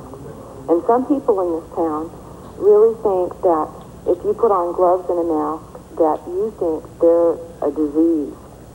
And I'm just concerned over the idea that if it's real critical that we wear these, and I know other offices that do and other offices that don't, then they should make it mandatory when you're doing any kind of dental surgery for your own sake and for the well-being of the patient. All right, Dr. Fauci, in Washington, there was a case today, and forgive me, some of this is a little unclear in my mind, but there was a case today of a dentist in New York, I guess, who apparently has contracted the virus. I don't know how he got it. Would you explain it to us? Yeah, what happened is that they did a survey of approximately 1,200 dentists who voluntarily filled out a questionnaire and gave blood for antibody testing. These individuals were not in practicing known risk behavior. One of the dentists turned out to be antibody positive. So the question is, had that person gotten it from a patient? Now, it's very well known that dentists not infrequently nick their fingers or stick their fingers with needles as they're administering the anesthetic or what have you. Again, this underscores the need for care. The case had not been completely worked up, but it is not surprising if you have dentists, over 1,000, of which many of them are pricking their finger or cutting themselves, particularly a lot of them who don't wear gloves, that you would have a single conversion. It underscores what we've just been saying over the past few minutes. There's a finite risk, and if you take care, you may even cut down the risk more than that small risk already is. So I'm not surprised at that. Let me turn the question around. I'm a patient. I'm going off to see this dentist. And maybe the dentist, for some reason or another, has AIDS. And if he pricks his finger and he's not wearing surgical gloves, presumably he could communicate it to me if he's working in my mouth and there's an open sore or an open wound in my mouth, correct? That's quite correct. So to kind of square the circle here with what the caller was asking a moment ago, should it be required then that people in situations like that wear surgical masks, wear gloves? Well, if an individual is seropositive and is in fact dealing with mucosal surfaces or what have you of other individuals, that person should wear gloves. All right, it's happened more than once now that a medical professional has contracted AIDS. Should such people continue to practice in their field? Marianne Childers of ABC station WLS in Chicago looks at one case in her community, the case of a physician practicing at Chicago's largest public hospital. Most patients at Cook County Hospital are poor or indigent, and according to the Illinois Department of Health, the people who have the least knowledge and greatest fear of AIDS. Last February, when it was learned that a doctor on the staff here had AIDS, he was ordered to stop seeing patients. When he refused, Medical Director Agnes Latimer suspended him. The perception by the community that they were possibly going to be cared for by a provider who might have a communicable and usually fatal disease. With this perception, we felt there would be such a high level of anxiety that many people might decide not to come for necessary care. Latimer was following orders from the Cook County Board, 17 elected officials who run County Hospital. The suspension outraged doctors. It's our job not to reflect back at the public its own fears, but to lead the public so that the fears that they have are appropriately adjusted to the risk that exists. Doctors argued that since the physician with AIDS was closely following guidelines set by the Centers for Disease Control, he posed no threat to patient health or safety. Among other things, those guidelines call for the use of gloves and gowns and recommend against so-called invasive procedures such as surgery or drawing blood because of the danger of accidental injury. The red-hot controversy triggered a barrage of bureaucratic red tape. 3 hospital committees, dominated by doctors, voted to reinstate the physician with full privileges. In an unprecedented action, experts from Chicago's major medical centers and the heads of the state, the county, and the city health departments urged the board to act on the medical facts and not on fear. But board members saw the issue differently. The doctors here are in a small group in a little ivory tower. How do they know what's happening out as far as the public perception is? And one thing we don't want to do is to have people not come to the hospital. We don't want to wreck the reputation. If we're going to err, let's err in favor of the patient. If we have a judgment against us for employment discrimination of $100,000, that's nothing compared to the judgment we're going to have if some patient contracts AIDS from a doctor who is a carrier. And 1 week later, despite the overwhelming recommendations of the hospital's own staff, the board again suspended the doctor's patient privileges, restricting him to research and lab work and supervising medical staff.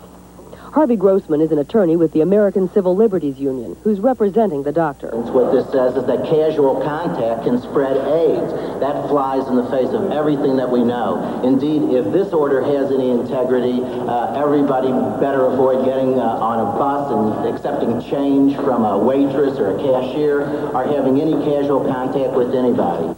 Under the hospital bylaws, the restrictions don't take effect until the doctor's had a chance to appeal.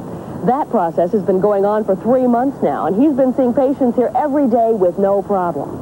But many people, including the doctor's attorneys, believe the board will never reverse its decision, and they're preparing to take the case to federal court. They say much more is at stake than the rights of just one doctor. Overly repressive, unnecessary action against healthcare providers with AIDS will have the effect of driving healthcare workers who have AIDS underground. We won't know they're there. And if they are careless and aren't following procedures promulgated by the Centers for Disease Control and other responsible bodies, they may in fact pose a threat to the public safety. Mary Ann Childers, WLS-TV in Chicago for Nightline. Some additional facts. Based on an average survival time of 18 months from diagnosis to death, the medical care for each AIDS patient can cost between $50,000 and $150,000. With 270,000 cases projected in 4 years' time, the Public Health Service estimates medical care costs reaching $16 billion.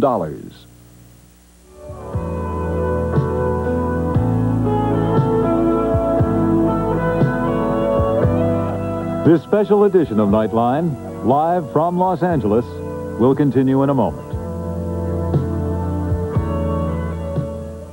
Let me just refresh the memories of those of you who are listening on radio, and we will put the numbers up again for those of you who are watching on television. These are the toll-free numbers by which you can reach us. In California, you should call 1-800-227-8234. That's 1-800-227-8234. And the rest of the country has only one number. That is 1-800-624-7564.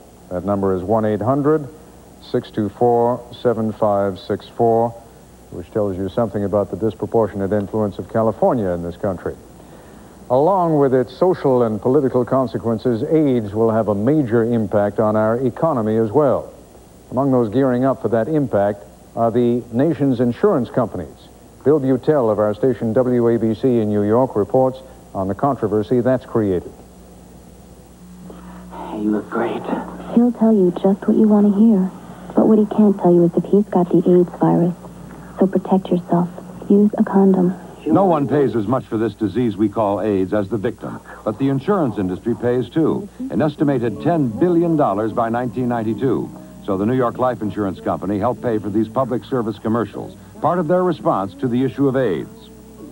But the insurance industry has also responded by sometimes refusing to insure those who have AIDS, or who test positive for the AIDS virus, or who just live a life that makes them a likely victim of AIDS. Is a man single? Does he live in a section of the city known for its homosexual population? Is the beneficiary of his policy someone other than a spouse or a child? All those things can trigger an applicant's rejection. Take the case of Robert. An insurance agent wanted to sell this single New Yorker a disability policy. And I said, I am gay. I don't want to have to submit a blood sample to the insurance company. I don't want to have to go through a special physical. And I asked him, would I have to go through any of this? And he said, oh, absolutely not. Robert agreed to buy the policy, paid a 2-month premium, but then the agent called him and said they did want a blood sample. And I said, wait a minute. What do they want the blood sample for?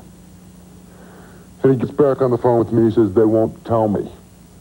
I said, you've got to be kidding. That's outrageous. I really don't believe that the sexual orientation of the applicant enters into the underwriting process. What does enter in is the man's health. Malcolm McKay is Senior Vice President of the New York Life Insurance Company. And we are seeing a great increase in policies being taken out shortly before somebody dies of AIDS. And that is a real problem for us. The insurance companies say the cost of treating AIDS patients could put them out of business. Individual care for an AIDS patient from beginning to end ranges from a conservative $40,000 up to $150,000. We simply are not big enough, the entire industry is not big enough, to pay for what I think is going to be the total cost of this AIDS epidemic. Well, no one's asking the insurance industry to be the financier of people who are ill. But the point is that insurance isn't just insurance. It is access to health care for millions of Americans. To guarantee that access, New York State is considering a new bill that would prohibit the insurance industry from giving the AIDS test to people who want to buy health insurance. That could cost the industry. There are 500,000 people here who would test positive, and at least a third of those will eventually get AIDS. What would happen to the insurance companies if they could not reject those people who are likely to get AIDS? Well, it would cause us to go bankrupt. But the insurance industry and gay rights groups agree. No matter who pays for the moment, all of us, one way or another, will eventually bear the financial cost of AIDS. This is Bill Butel, WABC New York, for Nightline. Some additional facts. These people were a tremendous loss to the country. Over 47,000 Americans killed during the Vietnam War. But in 4 years' time, 54,000 Americans are expected to die each year from AIDS.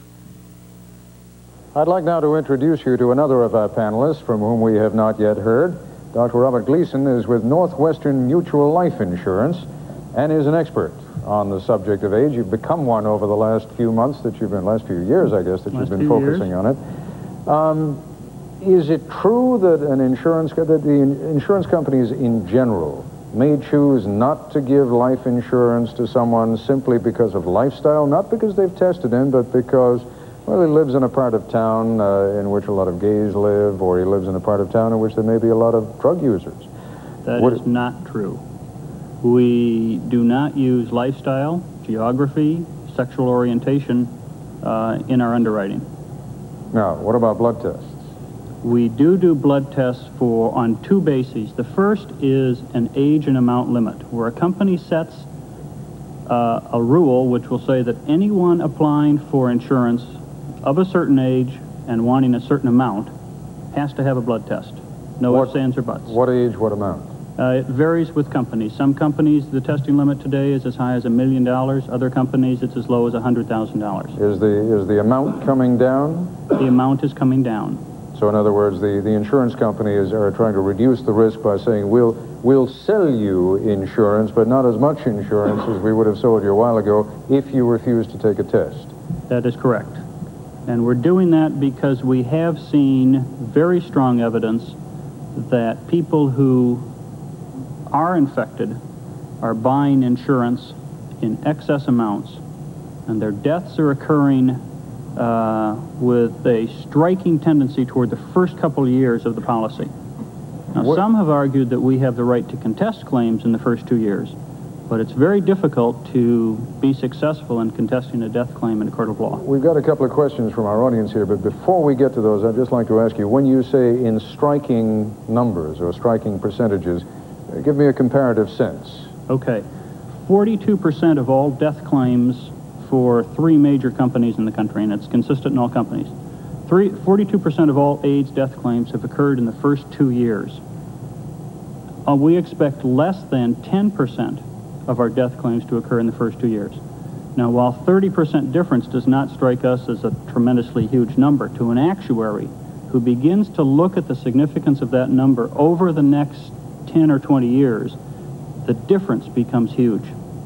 Put a dollar figure on this. What does the insurance industry project that it is going to have to start paying if indeed it continues to insure people with AIDS?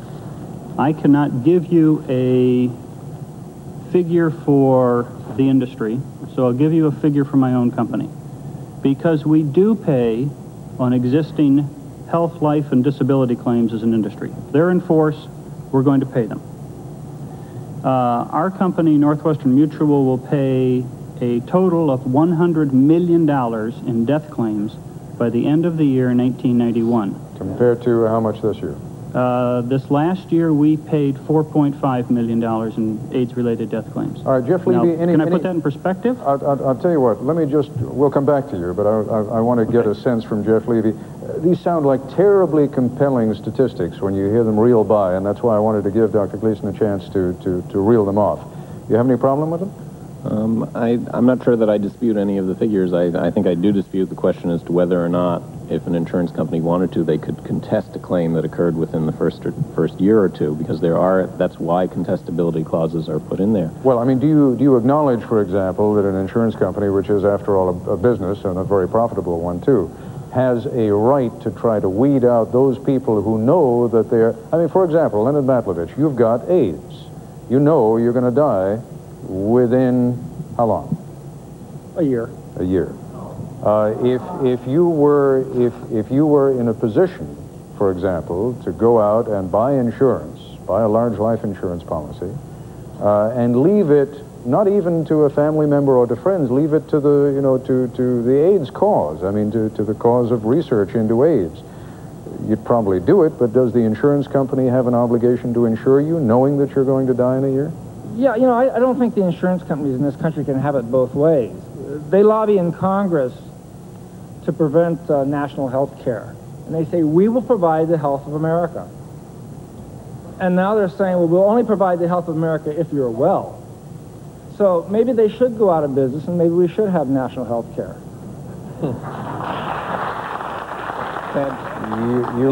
You really want that? Do you think, Jeff Levy, that you? I mean, would you like to have a situation in which we have national health care? A lot of countries around the world have got it. Not terribly happy with it. Well, to be perfectly honest, I think first of all we need to make a distinction between life insurance and health insurance, and I think Bob would agree with that.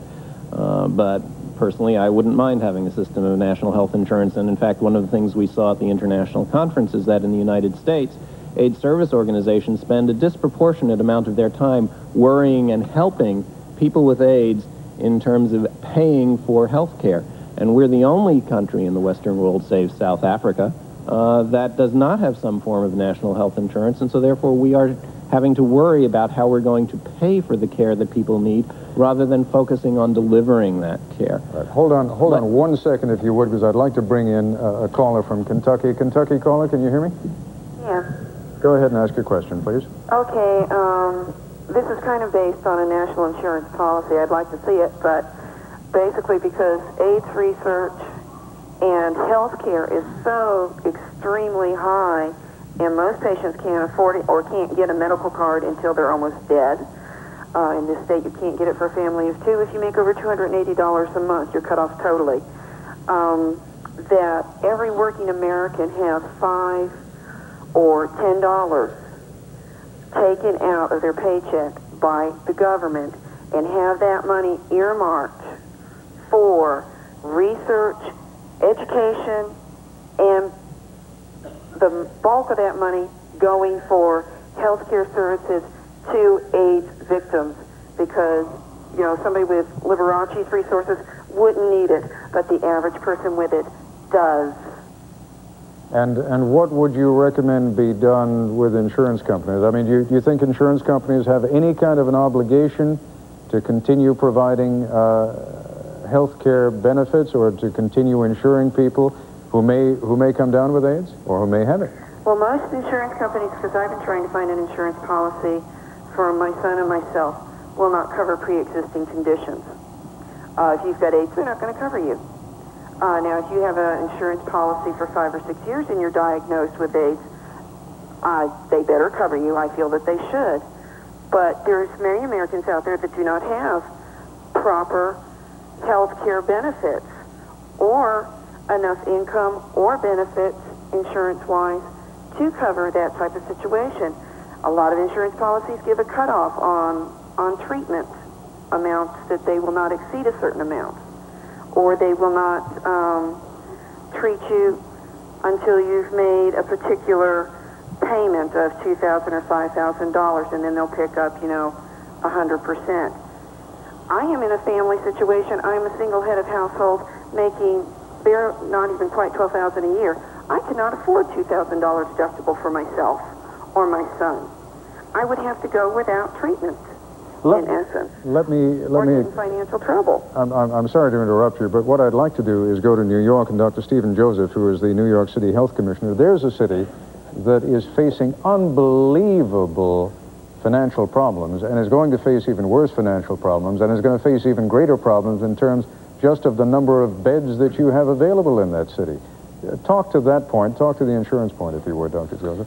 Well, that's correct, Ted. We have now, on any given day, 1,000 people in hospital beds in New York City. At somewhere around $700 or $800 a bed day, that's already an enormous number. By 1991, we'll have 40,000 cumulative cases of AIDS, and the numbers just go up and up. I think I'd have to agree with the point that we have to make a difference between health insurance and life insurance. And I do believe that AIDS may finally be the thing that pushes this country into a rational system of national health insurance. Clearly, we have got to find a way to underwrite the costs of health care of the people who need it very most. And those are people with AIDS and AIDS-related conditions.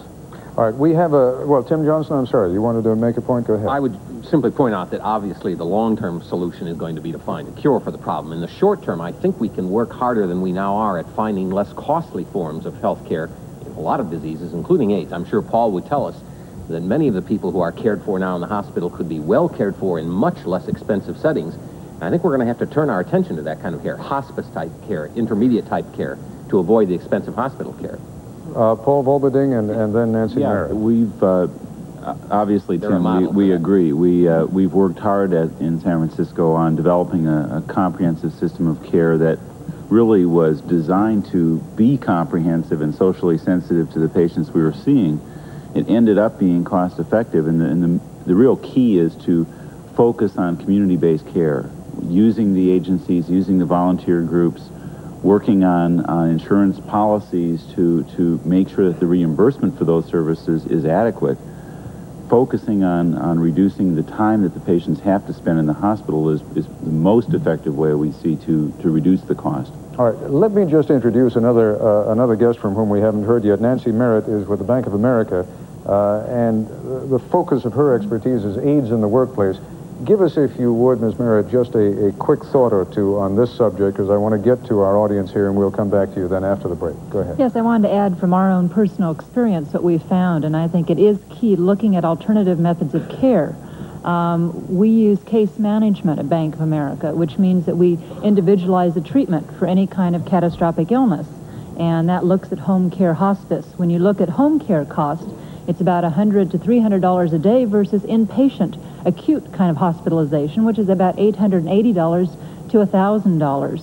When you add case management with job accommodation, working with the employee to work as long as they can in the workplace, plus prevention, what we found is employees with AIDS, our average case costs for health insurance has been about $17,000. Let me stop you right there. We have a phone call from Ohio that is relevant to what we've been talking about. Go ahead, Ohio. Yes, thank you. I don't want to sound like a terrible person, but I'm a heart patient who can't get life insurance because of that fact, and I'm trying to find out why AIDS patients who test positive should be able to get life insurance because of that. Well, it may be that AIDS patients who test positive are not going to. I mean, Bob Gleason, let's get back to that subject. How long is it going to be before insurance companies around this country say, A, you've got to have a blood test, B, if you test positive, we're not going to insure you. We're not going to give you any kind of insurance. I don't know that we'll reach the point where we say that we require the test for all types of insurance and all amounts. But unfortunately, being infected with the AIDS virus poses such a tremendous threat to your health that you're about 5 to 10 times higher than our upper limit of insurability. For example, the standard mortality for a given age is, let's call person age 35. We expect 1 death per 1,000 people per year. If that person is a smoker, we expect 2 deaths per 1,000 per year. If that person has diabetes, we expect on the average 4 deaths per 1,000 per year. If that person is an asymptomatic HIV reactive person, using the federal numbers of 20% death rate over 5 years, that's 200 deaths over 5 years, or 40 deaths per year per 1,000 people. And that, our upper limit of insurability is about 6 or 7 deaths per 1,000 per year. We're gonna pick up, Jeff Levy, I'll come back to you in a moment, and we also have a couple of questions here in the hall on the same subject. We have to take a break. When we come back, we're going to pick up on the subject of insurance. We'll be back from Los Angeles in a moment. If you need additional information on AIDS or have a specific question, you can call the National AIDS Hotline at 800-342. Once again, if you require some additional information about AIDS or have a specific question, that number for the National AIDS Hotline is 800-342-2437. And we are back live in Los Angeles, and we're going to pick up exactly where we left off on the subject of insurance. We have a couple of questions here in our live audience. Go ahead, sir. My name is Rick Tolona, and I'm from the Los Angeles area. I'm in the healthcare industry, and what we're seeing is several doctors and hospitals they're starting to refuse the indigent and the Medi-Cal patients. What they're getting put into is a second-rate healthcare system, which you or I have the luxury of having good insurance. And something needs to be done about this in the name of national health. It's time for Congress to get off their butts and do it now. Now, before you go away, relate that now to, in other words, are you saying we're focusing too much? Hospital sometime. Yeah, but I mean, no, I'm not arguing with you. I'm trying to understand what it is you're saying. Explain to me how that relates now to the question of AIDS care. Of AIDS care? Yeah. Okay.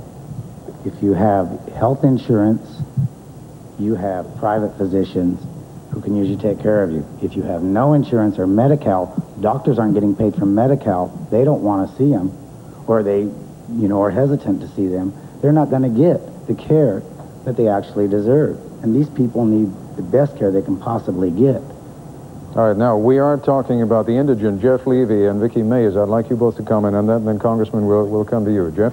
I think that it's really, we've talked a lot about life insurance, and it's really health insurance that is the critical issue. I think the point of disagreement over life insurance focuses primarily on the fact that if a life insurance company tests for HIV antibodies, that record will also be shared with health insurance companies. And similarly, whether it's life or health, the price of insurance should not be the potential loss of a job or other basic things that we need to protect people from discrimination on. Insurance is not just an industry in this country, it's also a social good. And I think, as this gentleman pointed out just now, health insurance guarantees us access to quality care. We can't look at this issue in a vacuum as simply a business decision or an actuarial decision by the insurance companies. The government has to participate. There's no doubt in my mind that there's a tremendous financial burden being borne either by the private health insurers or by employers who are self-employed. But we have to start looking at imaginative solutions, guaranteeing confidentiality of test results, guaranteeing non-discrimination, and creating risk pools or some kind of mechanism. And I think in addition to the people who are sitting in Los Angeles on this panel talking about health care costs and how important it is to address that issue, perhaps we should also ask Dr. Gary Bauer what the White House plans to do on the subject, because that is the one area where I think the administration has been most painfully silent. They've debated testing, they've debated research, they've debated education. They simply haven't addressed the issue of health care costs. And as Dr. Joseph can say, and as others here can say, that's the train that's coming at us at 100 miles an hour, and no one's doing anything to put the brakes on. I must excuse Gary Bauer because he has a personal health problem with a member of his family and had to leave us early, so he is not able to respond. And I'm not quite sure who on this panel is. Congressman, do you want to try and address it? I'd like to. The notion of national health care for those who, I mean, we are going to have more and more people who simply cannot afford, particularly if the insurance companies can't pay for it, to take care of themselves. Who is going to take care of it? Our society has said that we will make any medical service in America available to any person on the perceived need of the provider, independent of the ability of the recipient to pay. As a public policy, we've said that. We've gone down this road for the last 20 years. But the problem that we're encountering today, very candidly, is we're not sure we can afford that. Rising state expenditures for health care, rising federal costs for health care are at an all-time high in this country, and quite candidly what's happening is that the government, the state government of California, many state governments are saying we must cap what we're paying for medical costs if there's to be a stop in taxes that people in our society have to pay.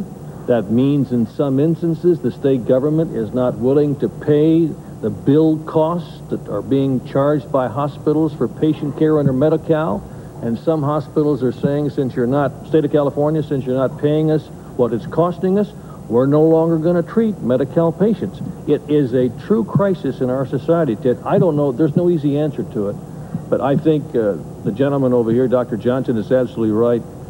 We're going to have to develop a different strategy for caring for the tragic victims of this disease because, frankly, I don't think we can afford to continue to give them intensive care treatment to the extent we have previously. Father Bill Wood, bring not just your church, bring religion in general back into this. Bring the subject of charity into this. You were talking about charity about an hour or so ago. What's happening? Is there any chance that charitable contributions are going to at least be a help, are going to alleviate some of the stress on the insurance companies, alleviate some of the stress on our state and federal government? One of the acts of charity is justice. I think we're talking more about justice. And certainly there is plenty of room for the private sector, for church people, as we are, to try to help to provide care. But ultimately we have to go back to our pastoral letter, the United States Bishop's pastoral letter on the economy. We need to look at our whole economy. We have a militaristically based economy. Maybe if we were to take some of that money that has been going to the Contras or that is used to interfere in other places in the world and revise some of the priorities of our economy, we might be able to do justice for our people. I'll tell you what, I'd like to take one more question on this subject. Yes, go ahead, ma'am. Yes, my name is Dannemeyer, and I'm with the Los Angeles AIDS Hospice Committee, and I was real pleased to hear what was being said by the panel. We're real concerned in all of Los Angeles County there are no AIDS hospices, no residential place such as there is in San Francisco where they recently opened Coming Home. We feel that since the cost is at least a third less per day than it is to stay for a patient to stay in a hospital, it makes economic sense as well as it makes humane and caring sense. Would you give me a little definition? What is a hospice? I mean, how does a hospice compare to a hospital in terms of the care that is provided, who provides it, how much it costs, who pays? Well, let me start at the top. What a hospice is it can be one of two things. There are hospice programs that are home health care programs in which a person who knows that they have a disease of which they're dying can get help in their home. They can get a medical team, they can get a volunteer, a social worker, they can get food brought in, whatever is necessary to be able to let them maintain themselves in their home. If they're, the other kind of program is a residential program, and that's mostly for people who, particularly in the AIDS crisis, no longer are able to maintain their homes. Either perhaps they've lost their jobs and haven't been able to keep their apartments in this particular case, but even if they have some money, maybe they can't quite take care of themselves in their own homes. So they need to be in a setting, but it doesn't need to be the expensive acute care setting. So it makes very good sense to offer this type of treatment for, not treatment, but this type of housing, in essence, this type of program for people to stay in. The care has been the stepchild of the AIDS epidemic. We constantly hear about education, and yes, we need it. We constantly hear about testing. We don't hear enough about care. People don't care, and what I'm personally terribly afraid of is that with the terrible overcrowding in hospitals, we're going to end up in a situation not too many months or years down the road where they're going to say, well, let's just warehouse them. Let's open some warehouses that are empty on the wrong side of the tracks, and we'll put a bunch of cots in, and we'll send our AIDS patients there. And finally, I'd like to say, we've been talking about AIDS victims tonight, and I think that somebody needs to say we're talking about persons with AIDS, or use in the vernacular PWAs or PWR.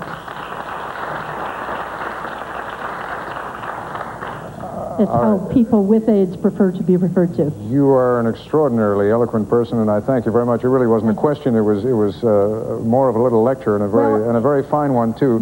Let me just say. I actually have a question, and that is what I'm concerned about. If you'll allow me, what I am concerned about is the fact that, for instance, with insurance, and we were talking about insurance a moment ago.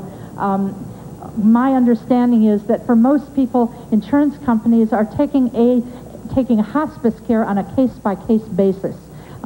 Most insurance policies are not written with hospice in them, and so if the insurance company sees that they can save a lot of money, they sometimes will do that, but it's case-by-case, and then it begins, well, we'll let you have 2 nursing visits at your home per week, but no, you can't have 3, and maybe that person with AIDS needs 3.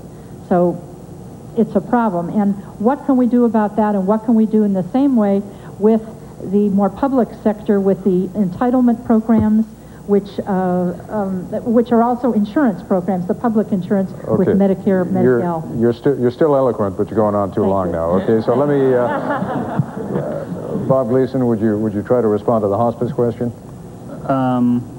I think that undoubtedly San Francisco was setting up the best program in the country, and Paul is to be congratulated for that. They've kept the lowest cost, they have some of the best care, and they have some of the best outreach programs. But one of the problems we have in San Francisco is the same problem that we've heard to here. That is that we have good care for patients that are in the hospital. We have good care for people who can maintain themselves or whose friends can help maintain themselves at home. Let me just point out who you are to our radio audience. It's Dr. Paul Volderding, who is the head of the AIDS clinic at San Francisco General. Go ahead, Jumping into this one. But what we don't have is the kind of care that really is most often needed by an AIDS patient, which is care that falls in between the home and the acute hospital. Many insurance policies, including the public ones, reimburse nursing homes at about a $50 a day rate. They reimburse hospitals at about an $800 a day rate, but what we need is a policy that comes in the middle at a $250 a day rate for the people who need quite a bit of care but don't need to be in the very expensive hospital. That's a real deficiency. Right. But I think the insurers are and will try to respond to that. This is a new need that's developing and did not really exist 5 years ago. Nancy Merritt, go ahead quickly if you would, please. Yes, I think one thing, and looking at corporations, and just to remind people that 85% of the people that do have insurance are in group plans, and those group plans are 25 employees plus. And what's happening in corporations is we're finally waking up to the fact that we are purchasers of a product, and that's health care, and we're demanding a lot more.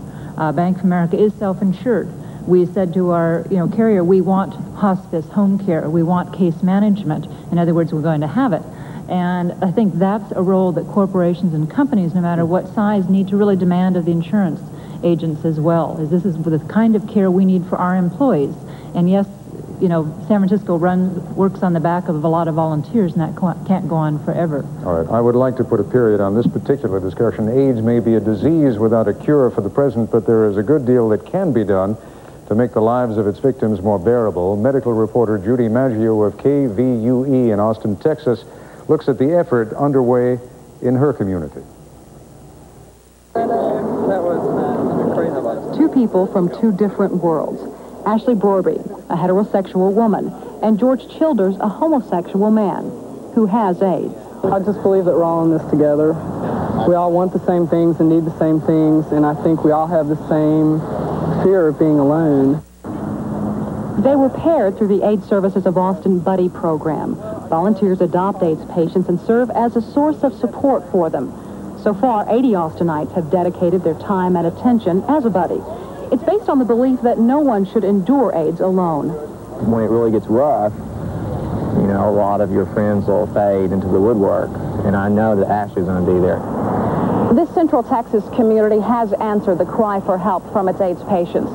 It's one of only a handful of cities across the nation to pass a law making it illegal to discriminate against people with AIDS. And it's the only place in Texas where city and county tax dollars go directly for services for residents facing this relentless virus. Tax dollars totaling $85,000 in the past 2 years, matched by private donations. Funds which have helped care for 120 AIDS patients. AIDS Services of Austin. Help starts here.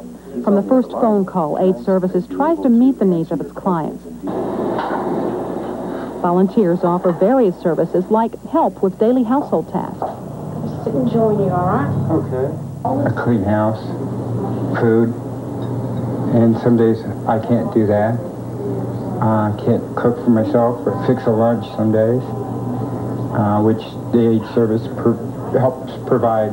I wanted to talk to you a little bit about your Social Security. In another program called The Advocates, volunteers offer AIDS patients legal and financial guidance through the maze of bureaucracy that often comes along with this illness. Through these social service programs, Austin is sharing its skills and humanity with residents debilitated by this deadly disease. But at the rapid rate AIDS is spreading, there is an urgent need for more money and more volunteers. We have a lot of people that are helping us, but we always will need more because it is going to touch everybody. Somebody that you know is going to be ill with it. And unfortunately, a lot of times people respond when it's too late. This is Judy Maggio, KVUE Austin for Nightline. Some AIDS facts. How can sexually active people identify safe sex partners? In California, one method is the Partnership Screening Program, which provides this ID card showing the bearer to have tested negative for the AIDS virus. As a backup, a hotline number is available to verify membership. We are, in fact, going to try and change the pace a little bit just for a few minutes, and when we come back, we will talk about sex in the 80s.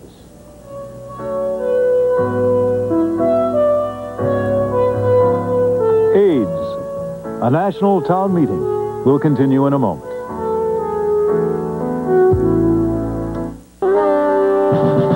From Los Angeles, a national town meeting on AIDS continues.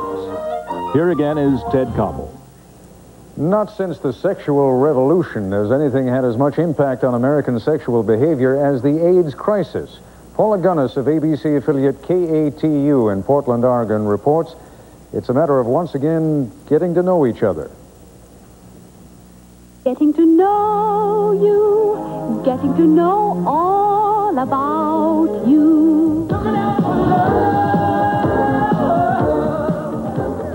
These days, getting to know one another is more than just a ritual of courtship. It's a matter of life and death. As the threat of AIDS grows, the rules of the dating game are changing. Many so-called swinging singles are rewriting their code of sexual behavior. You need to think twice, and protection needs to be the first thing in mind, and sexual pleasure or something needs to be second, you know? If people don't start taking care of themselves and being more particular on who they sleep with, it will affect everybody. Singles still go to bars, but many, mostly women, admit they won't go home with the man they meet there. One big change in the dating practices of the 80s is where to meet a date, and possibly a mate. A popular choice, health clubs. It automatically gives you something in common. What you have in common is that you care about taking care of your body, about physical fitness. So it gives you that in common right there. And, you know, maybe with AIDS, that at this point, having that in common is something really great. Not only are the places to meet the opposite sex changing because of the AIDS threat, the language being used to meet those people is changing too.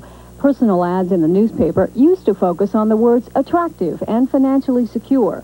Today, you're more likely to see healthy, disease-free, and monogamous. I'm not dating anyone now, but before I do, I will definitely make him and myself be checked for it because I just think that it's too important. Francis Roth. Judy Stump. One of the biggest changes about sex in the 80s is the AIDS test. Now, a California company has taken that safety measure one step further. The American Institute for Safe Sex Practices issues a card to sexually active people who have tested negative to the AIDS virus. It's not a dating service, but one way to identify safe sex partners. There is nothing that's safe other than celibacy. We do not expect the entire world to become celibate. The card idea is the next best thing. For the people currently infected with the AIDS virus, there isn't much hope. But discretion and caution could save the millions of people yet to be exposed. Their fate depends less on science than on their ability to change their behavior in the face of a growing danger called AIDS. I'm Paula Gunnis, KATU in Portland for Nightline. It is 10:57 here on the West Coast, 1:57 on the East Coast. We're still going strong. Jeff Levy, you wanted to get in on this issue of those cards. I think nothing could be more irresponsible than issuing cards of that nature. All the result of a test indicates is that you did not test positive at that moment. It doesn't even mean that you aren't infected, as some of the doctors here can explain. There's a window period between exposure and development of the antibodies. The card could be issued this week. I could sleep with someone infected tomorrow and present this card to another partner the third day, and I could have been infected by that second encounter, and therefore would be misleading that third partner. This is the sort of thing that is a substitute, I think, for people making the behavior changes that need to be made to cope with this epidemic. We know how hard it is to convince people to stop smoking. Well, it's even harder to get people to change some fundamental sexual behaviors. But that's what we're talking about. That's the sort of thing we've accomplished in the gay community, and that's something that's going to have to be transferred to the heterosexual community as well. ID cards won't be a substitute for Anybody, first of all, on the panel who has anything good to say about these ID cards? Anybody at all? Morgan Fairchild. Huh? No, all right. Morgan Fairchild, talk to us about are you single? Yes.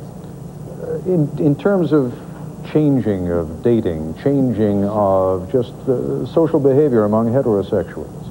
Talk to us about that for a moment. You're someone who has devoted a great deal of time to the cause of AIDS. To what degree is the subject of AIDS impinging on the heterosexual community? Not enough. I think it should be a lot more. First of all, I'd like to elaborate on what Jeff said, that the window area that they're talking about is generally considered to be about 6 months.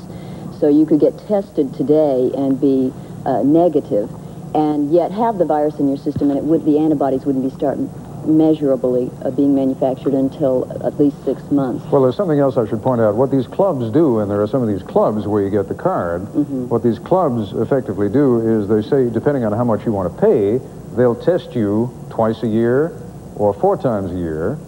And I guess the point that you're all making, and I don't hear any disagreement here, is that those cards aren't worth the plastic they're enveloped in, right? Well, what it's got to say is we tested you once, and then you were celibate for 6 months, and we'll test you again, and now you're safe. Now that I would buy. All right. Cards are very, very dangerous.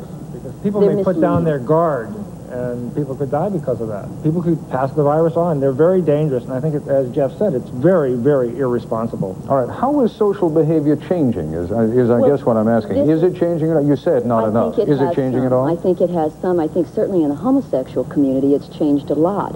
And you see venereal diseases of all kinds way down in the homosexual community. In the heterosexual community, I mean, syphilis has gone through the ceiling, which indicates that people are not being as careful as they should. I talk to different college groups around the country and everything, and the one thing that you continually hear, first of all, because they're young and they feel they're impervious to anything, take the attitude of, oh, well, by the time I get it, they'll have a cure. They don't listen to what the doctors say, that a cure is a long way away. They say, oh, well, I'm just sleeping around with my friends and they're clean. But not taking into consideration other things that could be affecting it besides homosexuality or IV drug use. For instance, a friend of mine has a son who's only 26, and his best friend has AIDS. He contracted it from his wife. They were high school sweethearts and got married. She had a blood transfusion 4 years ago. She's already died, and the boy has AIDS. And these are two kids who weren't doing anything offbeat or in any way illicit, and yet they're paying the price for it. And this is something that kids have to be aware now, is that it's not just always the high-risk element that they've got to be aware of. People have got to take responsibility for themselves and stop with this attitude of, like, it's not me. We got a phone call from out here in California. Go ahead, caller, please. Hello? Yes. My boyfriend, who may have been exposed to AIDS, refuses to wear a condom. And I wondered if there's anything that I can do to protect myself from AIDS, such as using a vaginal cream containing a chemical called non-oxal 9, which I've heard kills the AIDS virus. Yeah, oh boy, I think the safest thing you can do is drop your boyfriend, and fast.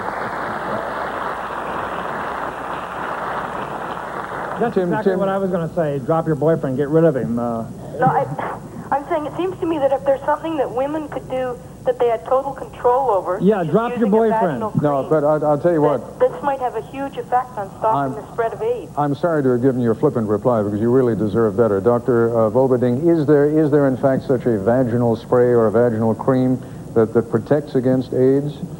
No, nothing that you should count on. The condom is really quite effective if it's used properly, if it doesn't break. Even that has a certain failure rate. There are vaginal spermicidal jellies that are active in the laboratory, but they've never been tested in people. We don't know that they're safe. We don't know that they'll change the risk. And I think if I were a woman, if I knew my boyfriend had perhaps been exposed to this virus, that I would certainly want him tested to know whether he was infected, and I would not have unprotected sex. All right, Vicki Mays, would you... This is the very reason that education is so important.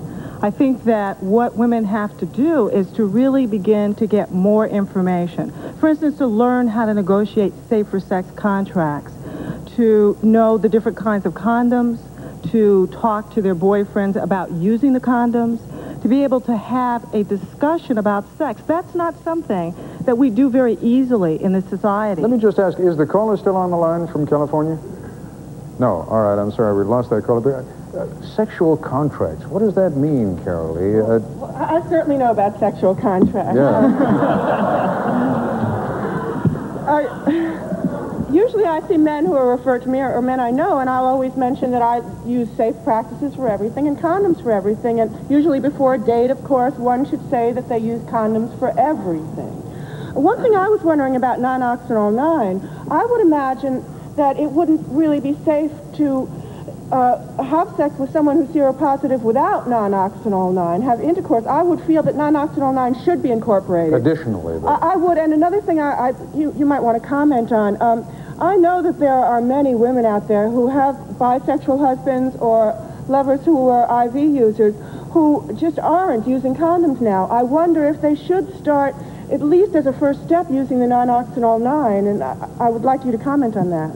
I don't see any problem with it. The issue is whether it instills a perhaps false sense of security, and really we should be putting our effort, it seems to me, into those areas that we think are the best protective devices, and that's certainly the condom first. All right, I'd like to go... I think the combination is what we would usually recommend. Excuse me for interrupting. I'd like to go to another caller, and again, it's from California. Go ahead, caller. Yes, hi, my name is Gary Adler. I have a question about the ingestion of vaginal secretions. Is it a contradiction to engage in cunnilingus and then to use a condom during intercourse? All right, now, which doctor wants to pick up? Oh, Tim Johnson. Paul and I are saying to each other. I guess the question is, first of all, can you contract AIDS from cunnilingus? I'm not impressed that we know enough to answer that question very intelligently. Certainly there is the theoretical possibility, but I just don't think we have enough good evidence to say that that's a high-risk situation, and I'd like to hear what Paul says in response also. There have been a number of studies that try to look at the issue of oral sex as a risk factor for AIDS. None of them, to my knowledge, have shown any proof that oral sex, usually the studies involve male homosexuals. I would think that the risk would be, if anything, less with male-female oral sex. So I don't think there's a significant risk, but it's very hard to prove because most people don't just engage in one kind of sexual behavior. They engage in a whole spectrum and that's been the same story with kissing, that you can't separate them out very easily. So specifically, to answer the question that the caller asks, it does make sense then to use a condom even though you may be engaging in oral sex. A condom for oral sex for cunnilingus doesn't help. No. I guess I didn't make myself clear. And, what I'm saying is that if you're going to engage in oral sex and then thereafter have regular sex, it still makes sense to use a condom. Definitely. Right? Definitely. Okay. I think it's urgent to recommend a condom for oral sex, especially on the first date with a partner that one doesn't know. I meant cunnilingus, not that. Oh, you... I must say, first dates have changed a lot.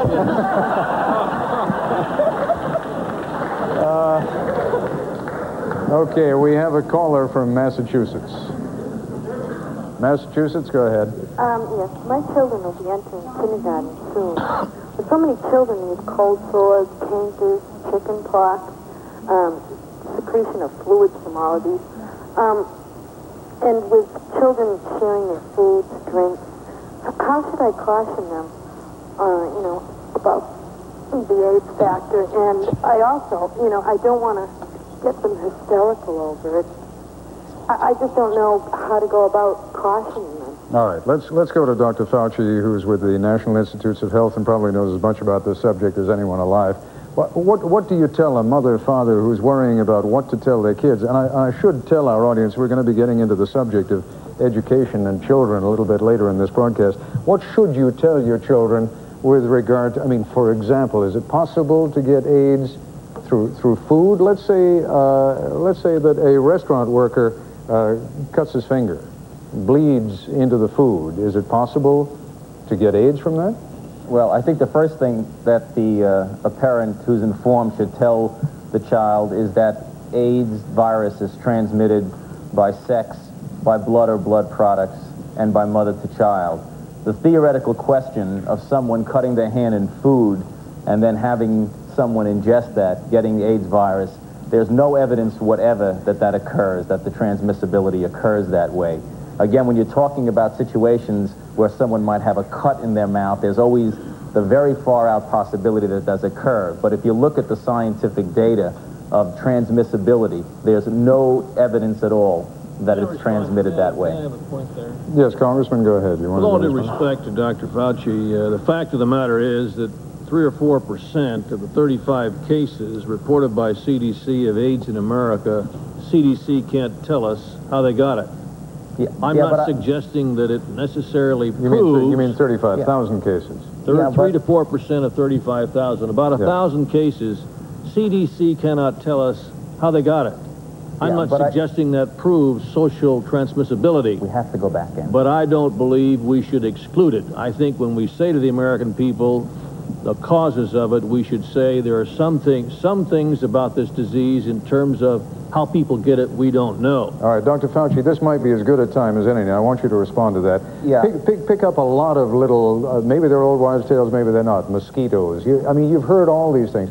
Where do those 3 to 4% then come from? How do you account for those? Well, first of all, it's important to emphasize that many of those 3 or 4% that are undetermined transmissibility are in individuals in which the CDC has not had the opportunity to appropriately interview the individuals. Many of them have died or have not been available for interview. So I don't think the figure is nearly as high as that 3 or 4%. The point about using that 3 or 4% to divert attention away from the modalities of transmissibility that we're sure of, the 3 that I mentioned, I think is a diversion, and it creates unnecessary panic that there's looming out there a certain percentage of cases of unknown transmissibility, which detracts and takes away from the real education of understanding how it is transmitted. We have an extraordinary amount of data knowing how it's transmitted, and we have very good data knowing about how it's not transmitted. Just take me back, though, Dr. Fauci, to the original question by the woman who called in from Massachusetts. Anything that she should tell her youngsters when they go off to school? I mean, presumably these kids are young enough that they're not going to be engaging in sex, and they're not going to be engaging in IV drug use. Therefore, do they even need to be aware of the AIDS problem? Well, I think that a child who is going to be having normal interactions with their classmates in school should realize that the AIDS virus is not transmitted that way. So the best thing that a mother or father can do for that child is to take away the anxiety of thinking that if that child sits next to someone in the class who might be infected with the AIDS virus, that child might get the AIDS virus from that person. That's the best thing the mother and father can do for that child. All right, we are going to go to the subject of AIDS and education and what to tell our youngsters when we return, but we're going to take a break now, and we'll be back in a moment.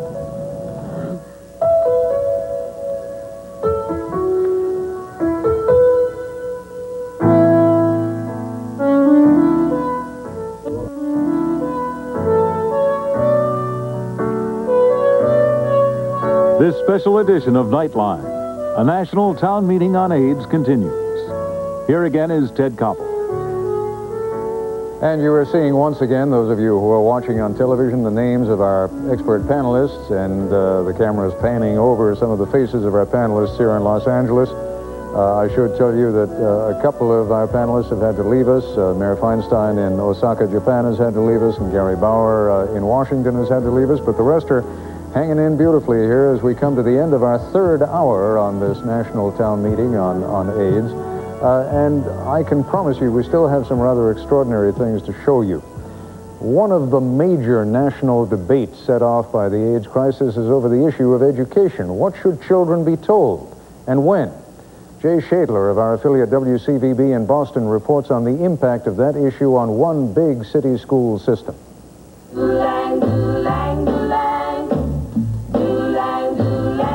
He's so fine. In a more innocent time, issues of teen sexuality seemed elementary. Do you think that it's a good thing for 2 high school students to go steady? Well, I think that for a girl, I know it gives you a lot of security, and you feel that you don't have to worry about a date. But the old rules don't fit in today's game. It's a little bit like people have been wittingly or unwittingly involved in a poker game with sex education, and the stakes were penny ante.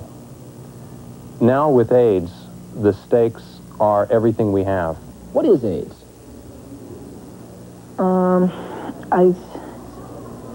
It's a form of, it's VD, but has a plague almost. Can girls get AIDS? I don't know. With AIDS, ignorance and misinformation can be lethal. For without a cure or a vaccine, education is the only weapon against the disease. Schools are waking up to the fact that we're teaching about everything else except something we should be teaching about. Yet in order to teach students about AIDS, you have to talk to them frankly about sex. And because the disease can be transmitted by the most intimate sexual contact, simple biology courses about fallopian tubes and male hormones won't make the grade anymore. So consider this pilot program on AIDS that the Massachusetts Department of Health would eventually like to see in every school district in the state.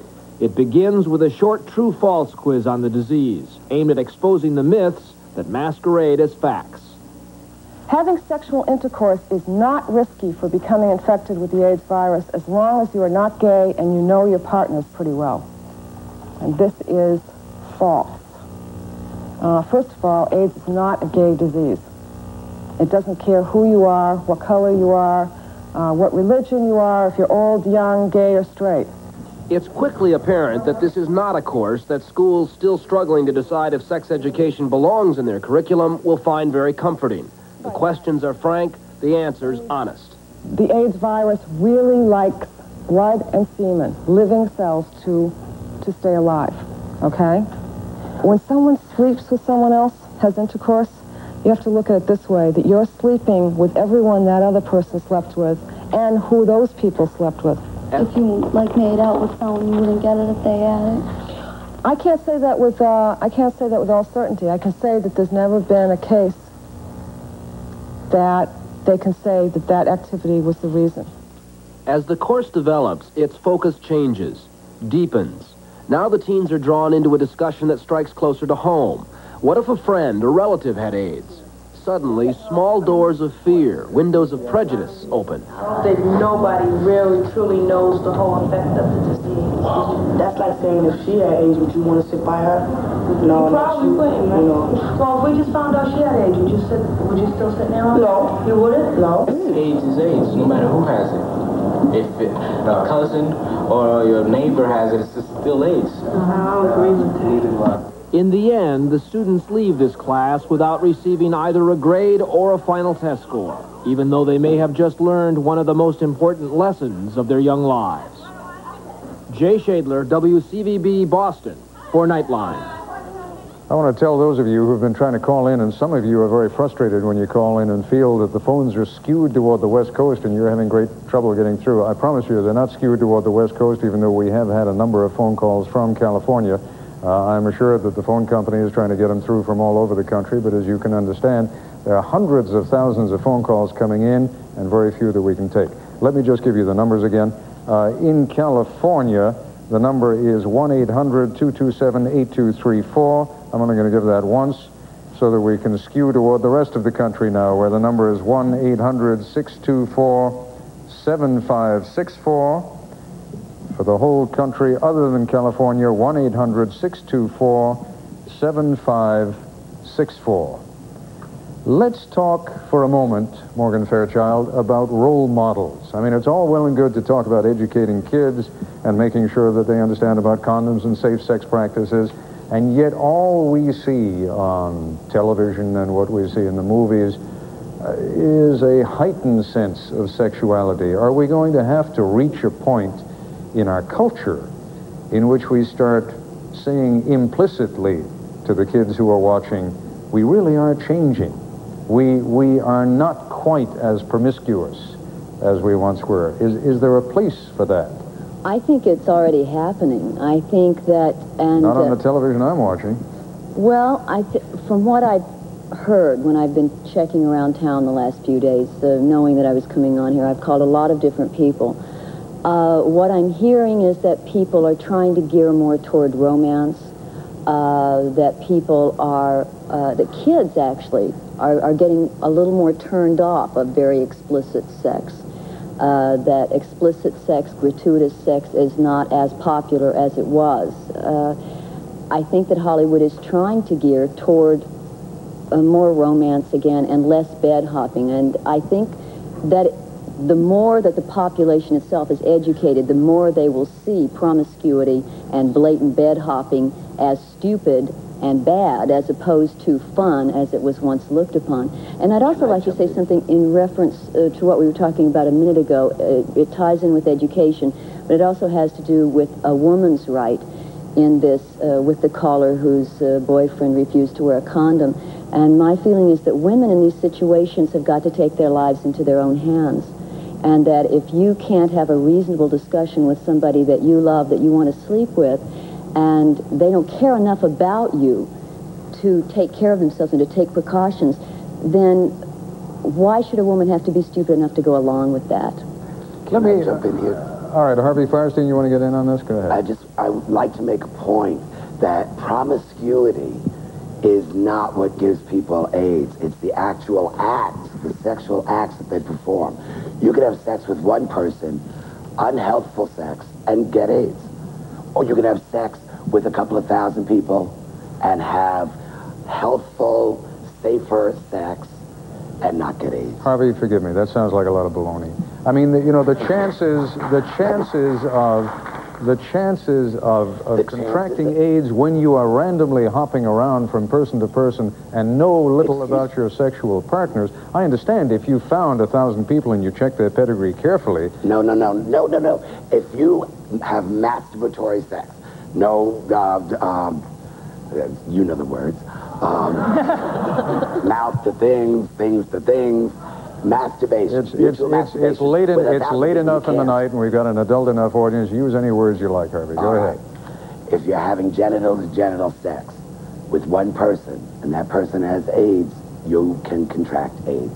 If you are having mutual masturbation with 1,000 different people, there's no exchange of fluids, and you can't get AIDS. Do you understand? It's the act. It's the actual sexual act. There's no such thing as a high-risk group. There are high-risk activities. All right. Okay. Education. Try and understand.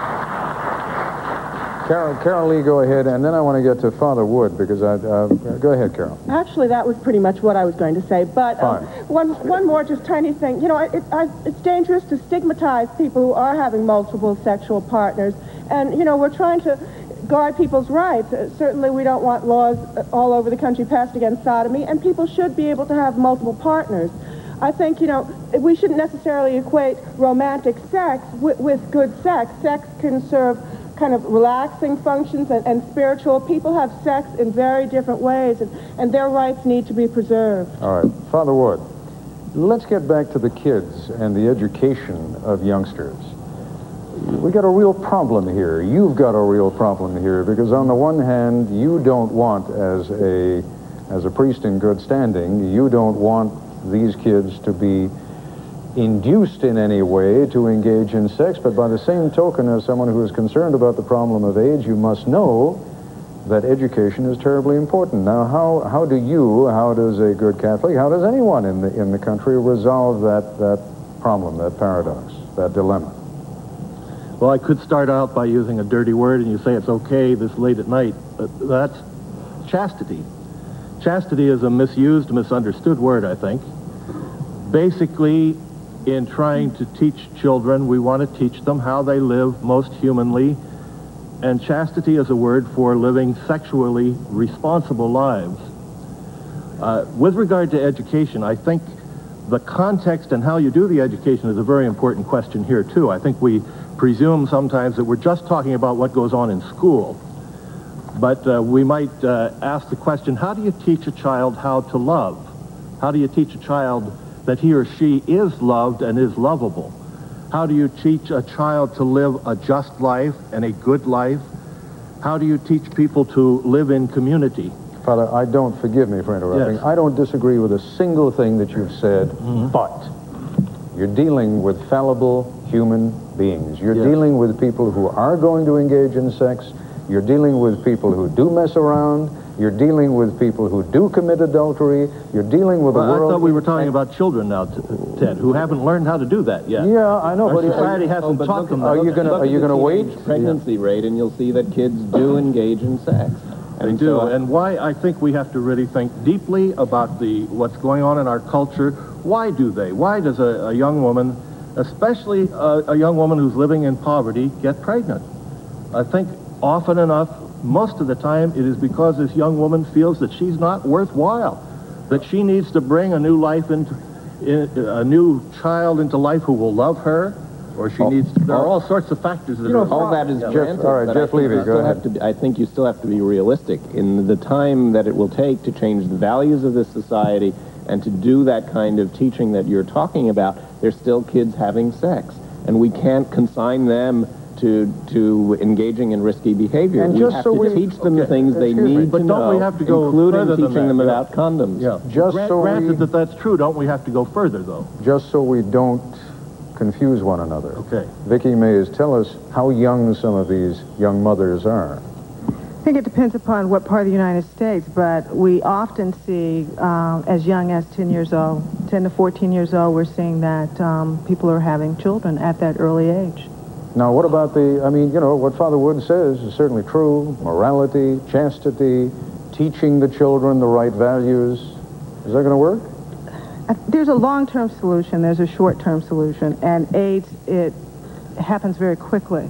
I think that while what he's saying is very true, that we have to teach those values, at the same time, we have to give people information about sexual behavior. We have to give people adequate information to make choices. I would agree with that, and I think, however, it's the context of the information that's important, that it should not just be a matter of giving facts in the classroom. I think that if we are seriously going to deal with the education of children, we have to bring parents back into the educational process. They have a responsibility there. But I think we need to bring the community into it. When you say bring the parents back in, when you say bring the community back in, you've been listening to this program tonight. We are absolutely surrounded by people, and I include myself in the group, who are ignorant on different aspects of the story, who are ignorant on different aspects of the dangers involved. Yes. So you need people who really know what they're talking about. Well, parents have to be brought into the educational process as learners as well as teachers. All right, let's go. The lady up there is I think her question and her own function is directly related to the subject. Go ahead, ma'am. Medeiros, and I'm a sex education teacher. I also write books for kids, teenagers about sexuality, and my question is really directed toward government officials.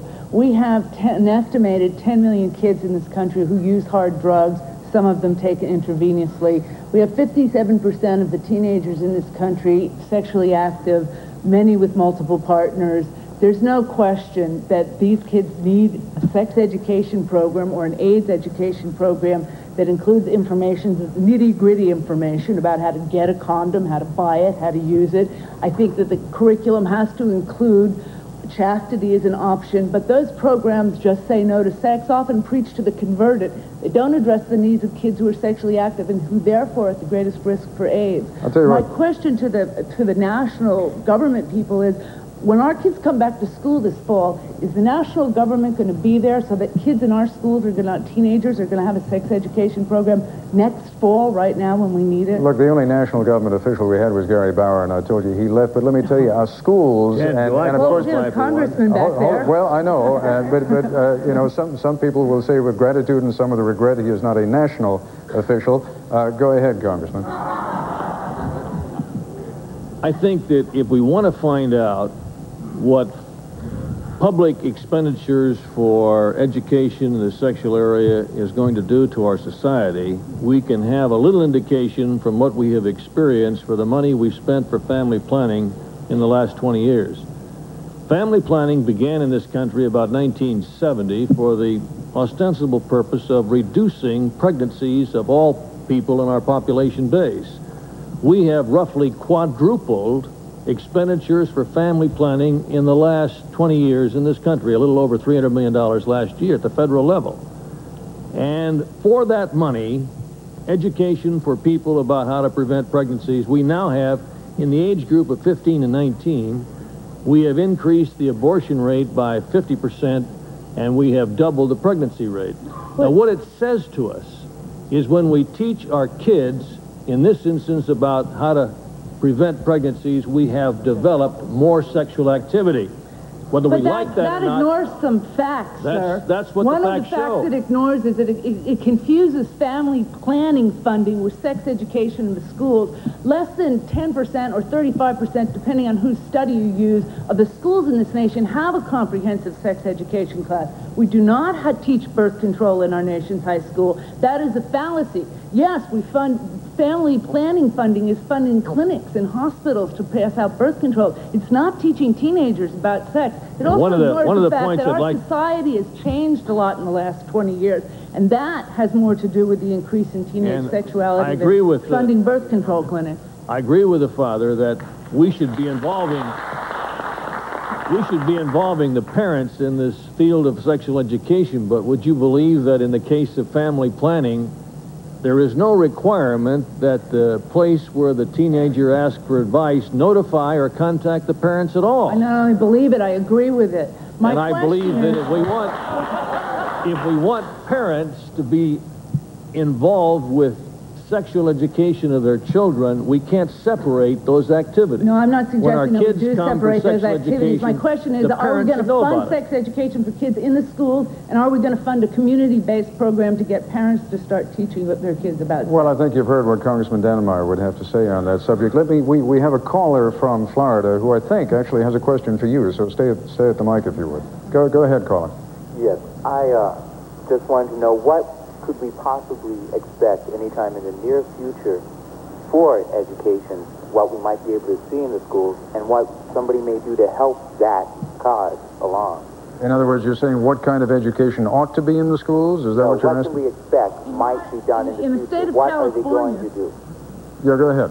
I'm sorry. In the state of California, there's currently a bill before the legislature that's already passed out of the Senate, and I hope will pass the House, which would make mandatory from 7th to 12th grade for all students in California to just at least see an AIDS film. That's not adequate to my mind. I think a minimum has to include much more than that. You have to prepare kids for the film. You have to desensitize them to the classroom use of sexual words. You have to give them some background information on what intercourse is and the varieties of it. You have to include information about homo and heterosexuality, about sexual decision-making. But there is a basic core curriculum that could be covered within a semester, and it could start this next fall. And if everybody who thought that way called up their legislators and said, where is it, and vote for this bill in California and spoke in their own states, then we could have that happen by next fall. All right, Dr. Stephen Joseph, the health commissioner of New York City, would like to get in on the discussion. Go ahead, Dr. Joseph. I'd like to get in on this to say, you know, your doctor doesn't always tell you what you want to hear,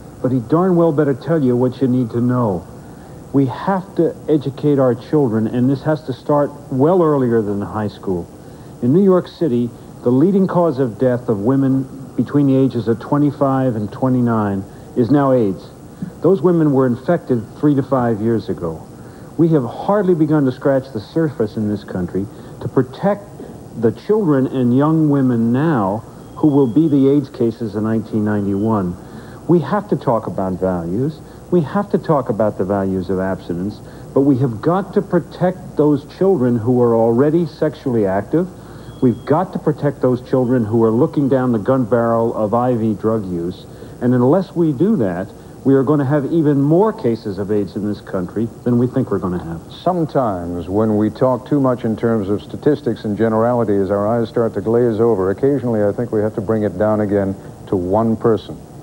We're going to tell you a story now about one person, a New York woman, who died of AIDS. Last summer, Nightline broadcast the tragic story of a woman dying of AIDS who was being reunited with her children for the last time. The story of Priscilla Diaz prompted a $3 million donation to the hospital where she was treated from the Joan Kroc Foundation. Correspondent Jed Duval looks back on Priscilla Diaz and brings us up to date on her children. This was Priscilla Diaz in the good days, a strong, attractive young mother. And Priscilla Diaz last July, a victim of AIDS, wasting away barely 65 pounds. Unable to care for her 4 children, she had sent them off to live with relatives. But weakening with each succeeding illness and sensing death was imminent, she asked to be reunited with her children one last time. I feel happy because those are my kids and I love them and I would like to have them with me. Knowing her children were coming, knowing that this was something which could give her some kind of closure on her life, to say goodbye to people, goodbye to her children, to see them being well taken care of, has been something that's kept her going. How did a deeply religious 37-year-old mother get AIDS? From her husband. A good man, the family says, but one who used drugs. When he used to use his drugs, he just used to do it himself and that's it, but when it came to bringing, groceries to the house, that's the first thing he does. Priscilla's husband had died of AIDS a few months earlier. Eventually, something is going to happen to her. We're expecting it sooner or later. But we're doing all we can. That's why we took the kids on time. Because we knew that if those kids would stay here with her, the government, I mean the city, would have taken them.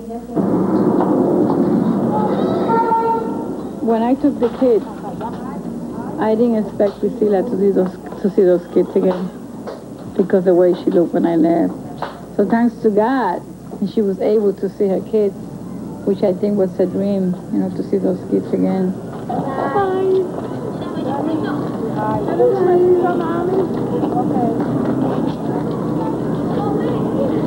I say I would like to stay with them and not let them go.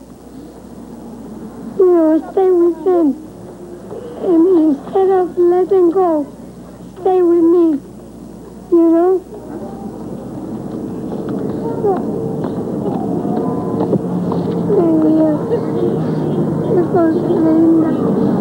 Every single one of these cases is an enormous personal tragedy. Priscilla's is really different only in that her course has been punctuated by a few days of tremendous joy, and that she was able to see her children and able to come to peace with her whole life. The reunion had a cost. Diaz was weak and drawn, her temperature 104 degrees. She had developed pneumonia. How you doing today? It's good to see you. When I talked to her, she said, yes, I want to come in the hospital. And we talked about how she wanted to die, and she told me quite definitively she wanted to die in the hospital. Now she's just lost everything. She's weak, but she has too much faith in her. That's what's keeping her alive, the faith that she has. The only thing that she don't got is us with her. That's the only thing she don't got. Mommy, I always love you. I love you. The persons, the victims of this disease, are not strange, unusual zombies off in a corner somewhere. They're people very much like all of us, with lives, hopes, families, and dreams that are just being shattered by this disease. A few weeks later, Priscilla Diaz died, alone in the AIDS ward at the Bronx Municipal Hospital Center. The children were scattered. Jasmine, now 8 years old, lives in Miami with her Aunt Minerva. The twin boys, Saul and Christian, now 6 years old, are living with Minerva's parents in Puerto Rico. Milton, now 16, is also in Puerto Rico. He lives with Priscilla's aging mother. He rarely sees the twins, who are a 3-hour drive away, or his sister, who's a plane ride away.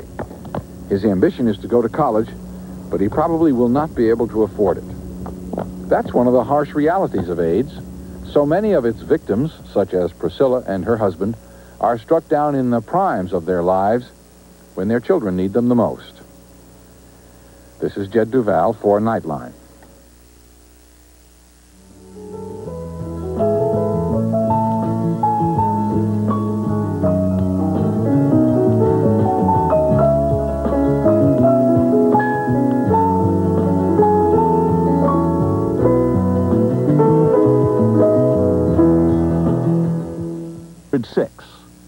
West Germany with 675, 12 in the Soviet Union, 21 in Japan, and Brazil with 1,110 confirmed or suspected cases of AIDS.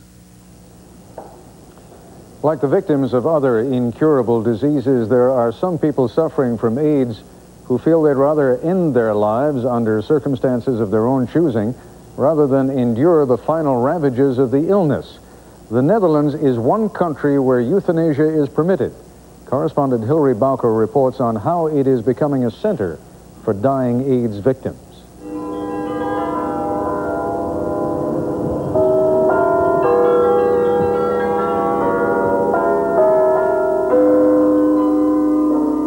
Max, Ronald, Stanley. In Amsterdam this weekend, the living remembered the dead. Most died of AIDS, but some took their lives before AIDS took them. Maar zeker ook de inspirerende. One was a friend of Jeanette Cox. He was suffering from Kaposi sarcoma, a fatal form of cancer common to AIDS victims. He told me, yeah, I don't want to live anymore. My Kaposi is all over my body. All my skin is Kaposi, and I don't want to live anymore. And I want you to be with me when I die. And she was with him. Jeanette's friend died with his family and friends around him, chose the time and the place of his death. He died by euthanasia, by mercy killing. It's an accepted practice here in Holland for terminally ill patients who request it. And more of those patients are suffering from AIDS. Peter Janssen discovered his illness only a few months ago, but the disease has spread quickly. I think people should decide themselves about their life and how to end it. Last week, Peter signed a document authorizing his doctor to perform euthanasia when Peter decides he's ready to die. Peter's doctor, Jacob ten Veen, says AIDS patients suffer terribly at the end. It will be tens and hundreds eventually per year that will die still. And I think quite a lot of them will ask for euthanasia in the end. Why? Well, why not? Actually, I mean, I would ask it myself if I were in such a situation. But to take your own life, that is something. Euthanasia is something these AIDS outpatients have thought about. Kees Rieskoop says for him, it's a question of religious belief. And in that belief, I'm not allowed to take my own life. Then the time is coming that I have to suffer. Then I must try to accept it as my. Anton Vriesma still isn't sure. Well, when I think rationally, just like, are you okay? You got AIDS, you got all kinds of infections, your immune system is completely ruined, and you're going to die in some time. Why not end it now and just get it over with? Doctors in Holland must follow strict guidelines to make sure the patient really wants euthanasia, that he's hopelessly ill, and that a second doctor concurs. Only then is the final pill or injection administered. Essentially, it's the same method as is used to induce anesthesia, but only by using larger doses of drug. So what happens is that the patient goes to sleep and never wakes up, really. There is no instant euthanasia on demand in Holland, and the Voluntary Euthanasia Society has to tell the AIDS patients who call and write from America and the rest of the world not to come. I'm very sorry because I know that they will suffer much more than, in my view, is really necessary. If you have to die so young from such a nasty disease, I would like everyone to die in peace, and that's not possible then, and that's horrible. I know my life could end very soon. Stephen Althoff is an American living in Amsterdam. He has the option of euthanasia, but does not want it. I will try and preserve my own life as long as I can. In a room down the hall, Peter Janssen has made a different decision. And I don't want to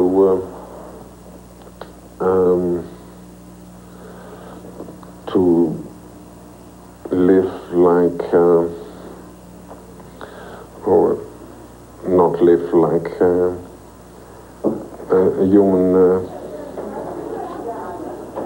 human person. If Peter decides his life has become intolerable, he knows his doctor will help him end it, will help him sleep, never to wake. Hilary Bauer for Nightline in Amsterdam. Now, Leonard Mathovick, you told us a couple of hours ago you think you have about a year left to live. Would that be, is that even a conceivable option to you? No, it's not, and neither is euthanasia, and I intend to be around for a long time. That's what I mean. When I said I had a year left to live, that would be what they say now. But I don't intend to give up. I intend to keep fighting. And I have never seen so much courage, so much love in this community, in the gay and lesbian community. It has made me a very, very proud person. It has given me a lot of courage. It has given me the strength to continue. And I will fight this, and I will fight it, and I will fight it, and society will be better off because of all of our suffering.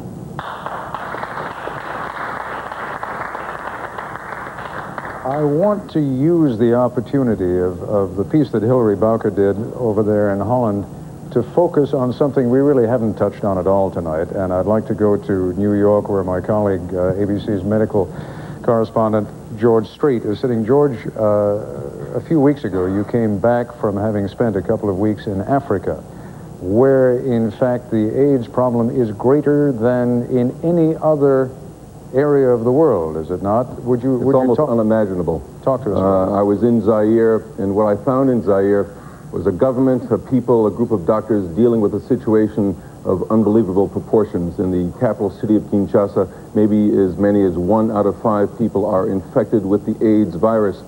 And for a lot of cultural reasons, they don't know it. Doctors don't tell them. But as bad as the situation is, and as much as people struggle to fight it, there's still Africa, Kinshasa, and in Zaire, and in other countries in Africa, they're still dealing with the denial problem. A lot of people don't want to admit that there is a situation there that is as bad as it is.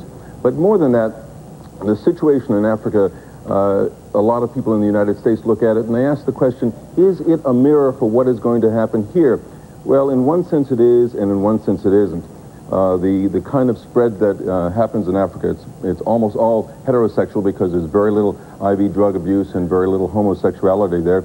So the virus is spread heterosexually. That could happen here, but nowhere near to the same extent. But in one way, Africa is a mirror for the United States, and it's this.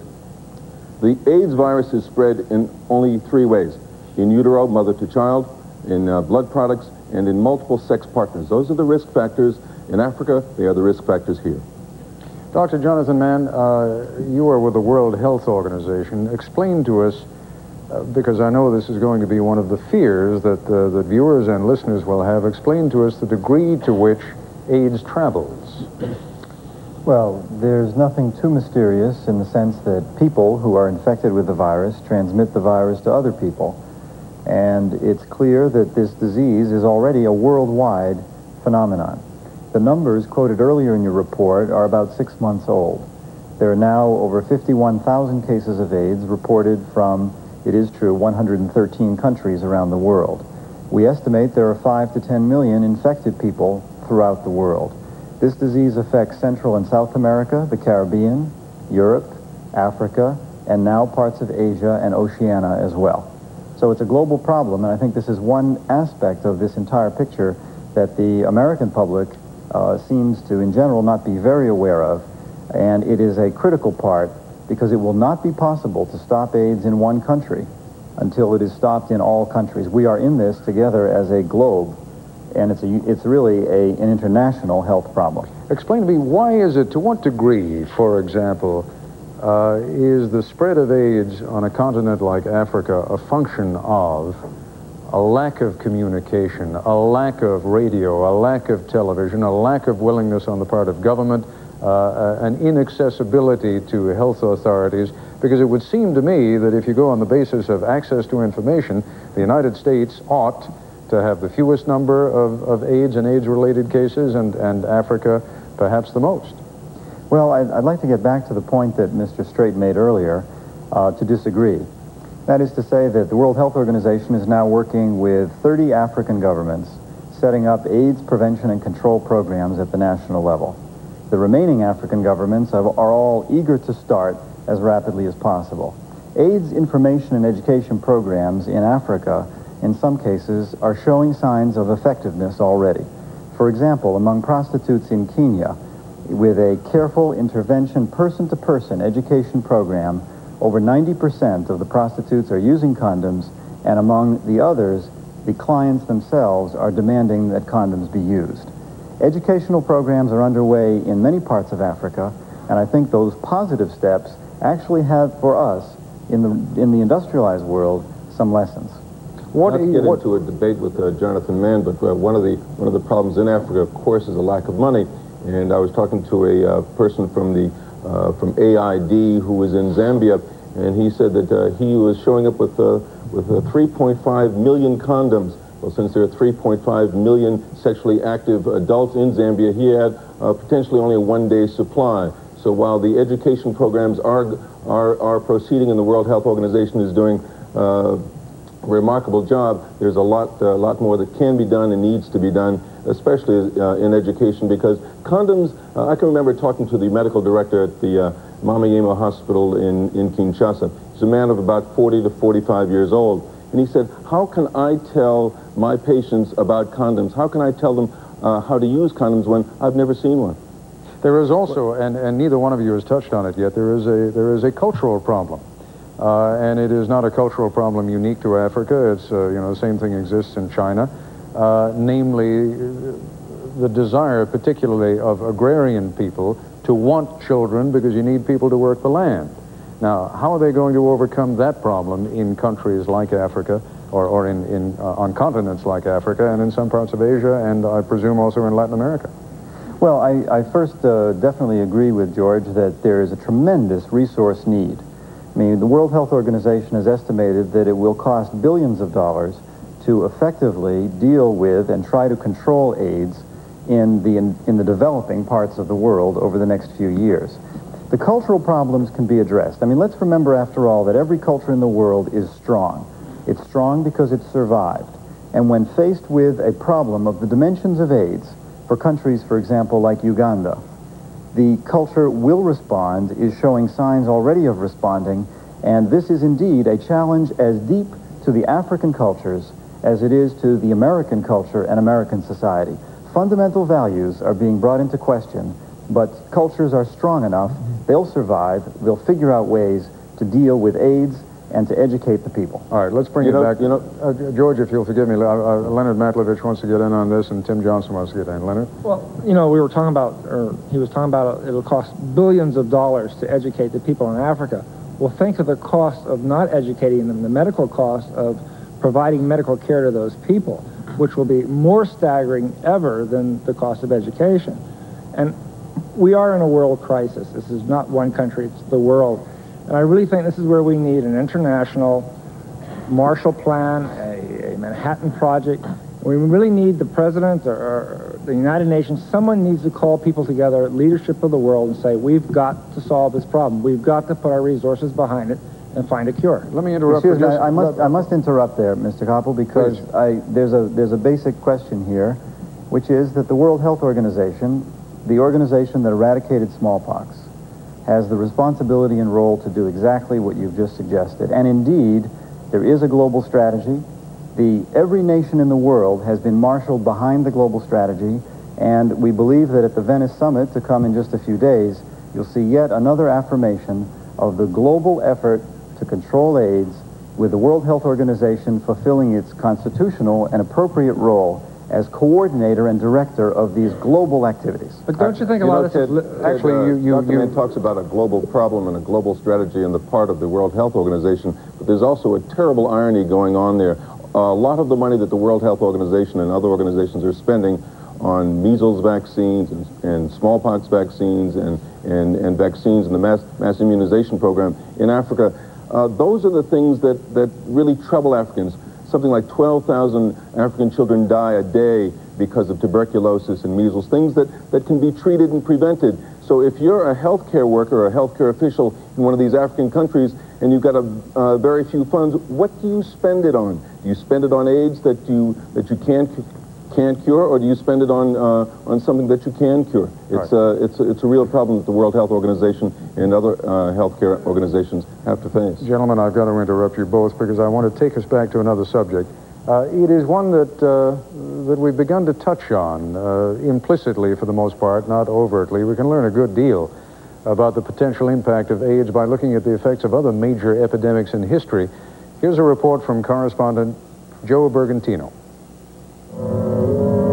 Know the danger spots of the city, the places where the disease begins. In times of epidemic, there is fear and suspicion. The places with the easy pickups. Yes, these are the danger spots, the places that breed syphilis. In times of epidemic, there is blame. And you catch it only one way, from a woman. Doesn't matter if she's a high school girl or a juke joint girl. There is this idea if we could only convince people to behave correctly, problems of disease would disappear. But the fact is that this becomes a means of punishing victims, but not effectively addressing the problem of disease. The Lord has sent his visitation upon us. Quiet! You shall all perish in the greatest agony. In the 14th century, as the bubonic plague wiped out a third of the world's population, a panicked society wrapped itself in religious ritual. I have the plague. Stay away from us. There's nothing we can do for you. The sick are not cared for. The sick are converted from a suffering loved one to a menacing enemy. From biblical times until only 20 years ago, those who suffered from leprosy were cast off into colonies. All my family turned their back on me. They didn't want to touch me. They didn't want to talk to me because they're afraid that I would give them my disease. When I'm upset, they say I don't look like a person, like some kind of monster, and it's hurt. And in the 1830s, when the cholera epidemic struck first in America's poorest urban neighborhoods, the rich blamed the lower classes for that fatal disease.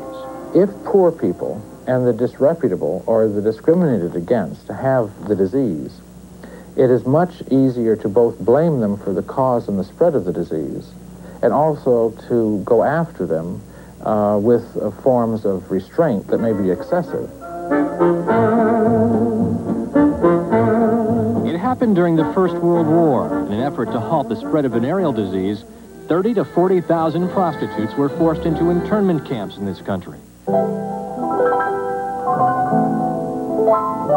In 1900, some states enacted laws against tuberculosis victims who were thought to be carelessly spreading the disease, often committing them to hospitals against their will. And the fear that people can get when they think that they're about to catch something that they are then helpless about is enormous. We was all afraid. We don't know which one was going to get it next.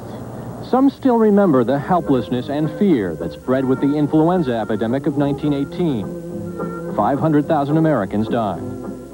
People were dropping by the thousands. And it got so bad you couldn't get an undertaker. But since then, thanks to penicillin and the polio vaccine, the Western world has seemed immune to the scourge of epidemics until AIDS. Will compassion or history be our guide?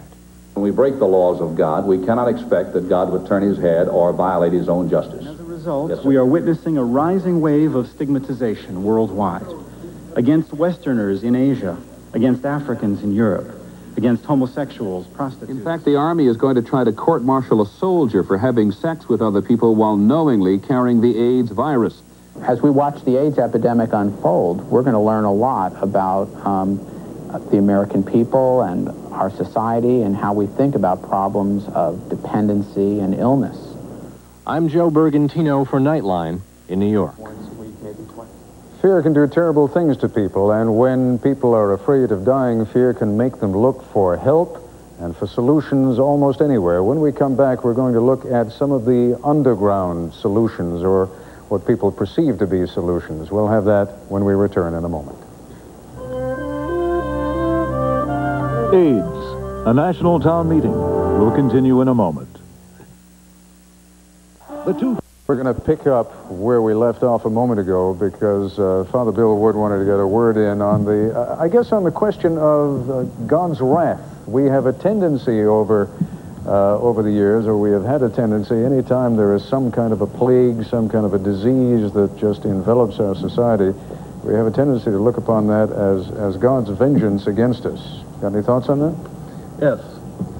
With all due respect to Reverend Falwell, I think you ought to go back to his Bible, because Jesus says quite clearly when he's approached by his disciples, and the disciples ask him, who is it that sinned, this man or his parents, that he should be born blind? And Jesus, to paraphrase him, said, you're simply asking the wrong questions. God loves everyone unconditionally. God does not operate as we human beings do with wrath. God operates with love. All right. Congressman Dannemeyer. I accept everything that the Father has said, but at the same time, the Bible lays down very good standards for people in terms of human sexuality. We can't, as a people, separate morality and ethics from human sexuality any more than we can fly without an airplane. And candidly, as part of the sexual revolution in America the last 20 years, we are questioning whether those standards are still valid. And God's plan for man is one man and one woman who come together as a family unit in marriage. That's the basis of our civilization. And when we choose to live at variance with that standard, we must be prepared to accept the consequences of any conduct which we choose to pursue. Well, I'll tell you what. By that definition, Congressman, lesbians are the chosen people. Because they are at the lowest risk for contracting AIDS. All right, folks, I'll tell you what, we're going to move into a slightly different aspect of this story. Inevitably, when a disease as devastating as AIDS begins to have an impact, people begin looking for anything that might give them some hope of survival. Mary Ellen Conway, medical reporter for our station KTRK in Houston, takes a look at some of the places people are turning in their search for help.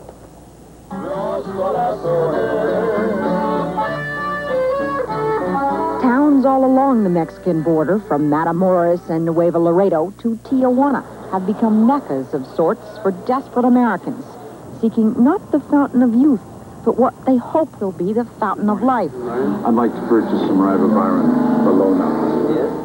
They are AIDS patients, seeking drugs they believe may alter the fatal course of their disease. I feel like it should be my decision to be able to get this medicine in the United States, because without it, I have no hope. The medicines are isoprinosine and ribavirin, compounds developed and currently undergoing testing in the United States. The drugs are not, however, commercially available to AIDS patients in the U.S., since the FDA has not approved them as being safe and effective. It works, you know, it's effective. I read an article Each month, Richard Locke, who suffers from AIDS, travels to Mexico to purchase supplies of isoprinosine and ribavirin for himself and a few friends. My lover died in 1984. Had we been able to get this drug in 1984, he might be alive today. Dr. Gordon Crowfoot monitors more than 200 early-stage AIDS patients taking ribavirin. It's a safe drug. I think the people who are taking it are having fewer minor and fewer major problems. And I think the drug should be available in this country for people who do have a life-threatening terminal illness. I don't think they should have to go to Mexico to get it. It seems to be beneficial, and this is the only thing that possibly can help them in the early phases of the disease. So I certainly would appeal to the government to release it. While the final results on ribavirin are not yet in, most physicians are skeptical about the value of isoprinosine in the fight against AIDS. Our conclusion was that isoprinosine does not appear to be an effective agent in the treatment of any aspect of AIDS. And for people to go chasing all over the world to obtain this material is really unwise. But for AIDS patients in America, options are few. Well, let's get your medicine and then we... Only one AIDS drug, AZT, is approved for use by the FDA. AZT is no cure, but it does stop the AIDS virus from multiplying. It is expensive, over $7,000 a year, highly toxic, and only available to AIDS patients late in the course of their disease. 25 boxes of ribavirin and 15 boxes... AIDS patients are not only leaving the U.S. for treatment, Frustrated by the slow pace of research and desperate for a cure, they are literally taking matters into their own hands, searching outside the medical establishment. For being our own doctors. Underground networks called guerrilla clinics are mixing and distributing remedies, unorthodox substances unknown, ignored, or dismissed by mainstream medicine. One such remedy is DNCB, a photosupply chemical now being applied to the skin. I need this, and I need it, so I'm making it. Jim Perez is making AL-721, an extract of lecithin from egg yolks. But doctors are concerned that home remedies may be dangerous. I think if the drug looks promising, it should be made available through legitimate laboratories where these people can get it, not have to make it in a sink or a bathtub. There may be some relief in sight. 2 weeks ago, the Food and Drug Administration announced new rules designed to speed up the availability of new drugs. Patients with serious or terminal illnesses will be allowed access to experimental drugs deemed promising prior to their approval. But some doctors feel that is still not going far enough. And I'm not saying just throw all these drugs at AIDS. We have to be sure that they're relatively safe and relatively effective. But I can't understand why it's going so slow. I mean, this disease doesn't go slow. This disease goes fast. And we've just got to act faster to try to stop it. This is Mary Ellen Conway, KTRK, Houston, for Nightline. All right, while we are on the subject of what AIDS patients, AIDS victims, people who have AIDS, whatever you want to call them, do in order to try as best they can to stay alive, we have two AIDS people who have people with AIDS, PWAs. I'm sorry, I'm going to get it right before the evening's over. Go ahead, sir, your point. Pretty soon, Ted, PWAs is going to stand for people without AIDS, because there will be a cure, and with all the love and medicine and miracles we have in this world, especially the book by Dr. Bernie Siegel, that wonderful book that he wrote, there is cures out there and there is hope. I want to address you and the whole panel there, and especially Lieutenant Maklovich. It's the second time I've seen him, and it disturbs me to say that he's going to be dead in a year, and then he corrected himself. I really firmly believe that what you say, your words are very powerful, and your body listens to you. Your little cells listen to you. I've had AIDS for 4 years, diagnosed with KS at UCLA, in May of 1983, and I've gone through some treatment of interferon that didn't work, and I've done some alternative, which is meditation, relaxation, healing imagery, diet, nutrition, and vitamins, and it's all worked for myself, but the attitude is number one, and if you keep on saying you're going to be dead in a year, you will be dead. And I've used that firm belief with myself, and a lot of my friends here are using that same belief, and we're here to stand here that we are living with AIDS, we are AIDS survivors, and we are not AIDS victims.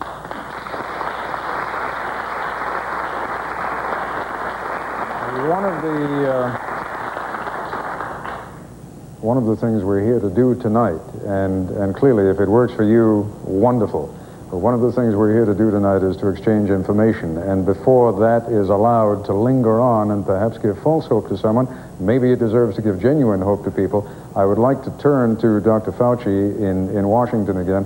What of this notion that your own psychological attitude, your mental attitude, can help you stay alive? That does not seem like such an unreasonable idea. No, the mental attitude in and of itself is not going to suppress the virus, but a healthy mental attitude, a feeling of optimism, a feeling of hope, in ways that are somewhat nebulous, nonetheless do contribute to the well-being of an individual. And I think in conjunction with specific therapy against the virus, also perhaps together with reconstitution of the immune response, the attitude that that gentleman just mentioned is very important in helping an individual get through physical and psychological crises. So I applaud that, and I think in conjunction with appropriate specific therapy, that's something that is a very positive thing. All right. We have another questioner, another person with AIDS. Go ahead, sir. Hi, my name is Paul Jaspers, and I've had AIDS for over a year.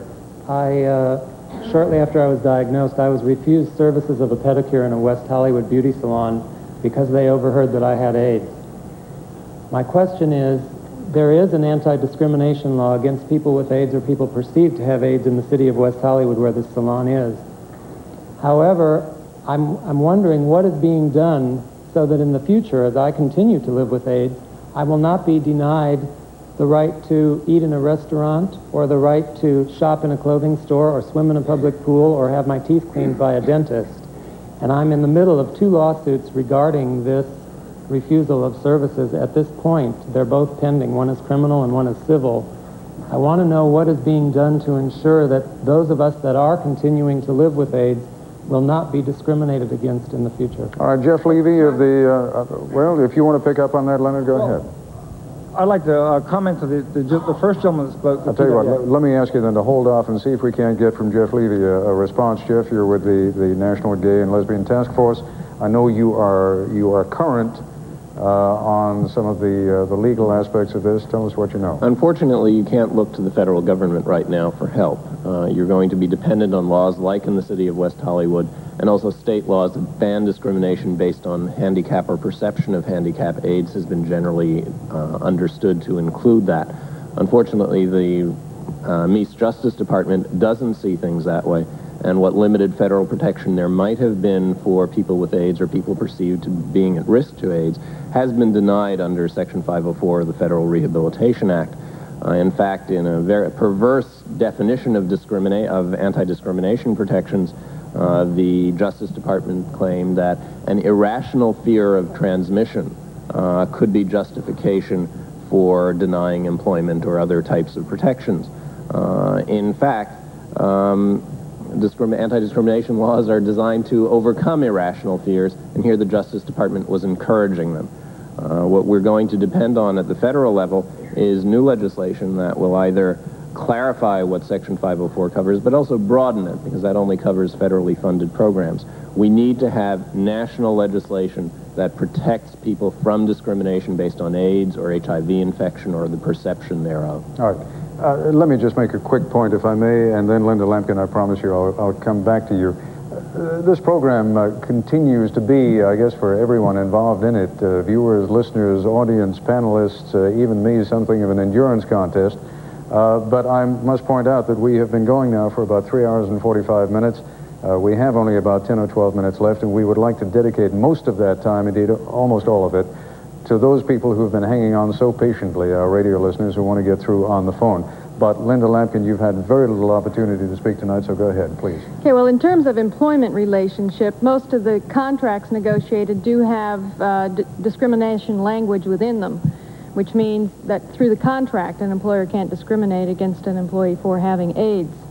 And you can take a contractual grievance, you don't have to go through a lawsuit procedure, which may be more quick and more expedited. But as an individual, if this man, for example, wants to go swim in a public pool, if he wants to go to a restaurant and they said, no, we know you have AIDS, we don't want you here, Jeff, there's not a whole lot he can do? Or? He has to depend on the state laws, and there certainly is no federal or national policy in that regard. All right, let's go to our first caller now from New Hampshire. Go ahead, New Hampshire. Yes, hello. I'm calling to find out if you can get AIDS from a mosquito bite. All right. Dr. Volderding. Yeah. Real quickly, because I know we want to get to some of the others. There was data presented at the recent meeting in Washington that I think very conclusively proved to us that that's not possible. A study done in South Florida showed that AIDS, even in areas with lots of mosquitoes, is spread by direct sexual contact and by intravenous drug use, not by the mosquitoes. All right, caller from Kansas. Go ahead, please. Yes, I have two brief examples of AIDS patients in denial. In one particular, the patient asked me after he came down from ICU, could he go to the public fitness center and use the jacuzzi whirlpool type thing? Instead, I felt like he was asking, I felt like what he should have been asking, is it safe for me to use these facilities? And in another instance where a patient was being dismissed and from a previous IV site had burnt his arm and it had started bleeding, and he was standing at the counter and was thinking nothing of this. And I'm wondering, how viable is the AIDS virus once outside of the body? You know, I had a little trouble understanding your second question. Is Dr. Volderding, could you... As I understood it, the question was basically how can you catch AIDS from such public facilities such as a spa or a hot tub? Well, I mean, the answer is you can't, And the answer right? is you can't. Okay, now what about... The virus isn't viable outside the body for prolonged periods of time. The second... Now, well, let me stop you there. When you say it's not viable for prolonged periods of time, is it viable for a minute, 2 minutes, 5 minutes?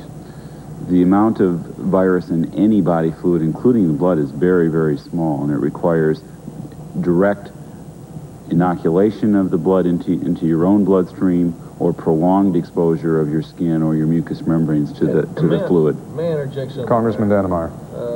There are reputable studies in journals of repute that have established that the virus can live in concentrated outside the body for up to 10 days. In concentrated solutions from laboratory culture. I think you better put that in perspective. You know, this matter of discrimination has another aspect, too. You know, people who don't have the virus, Ted, have civil rights, too. No, there's no question about that, but Congressman, do me a favor, please.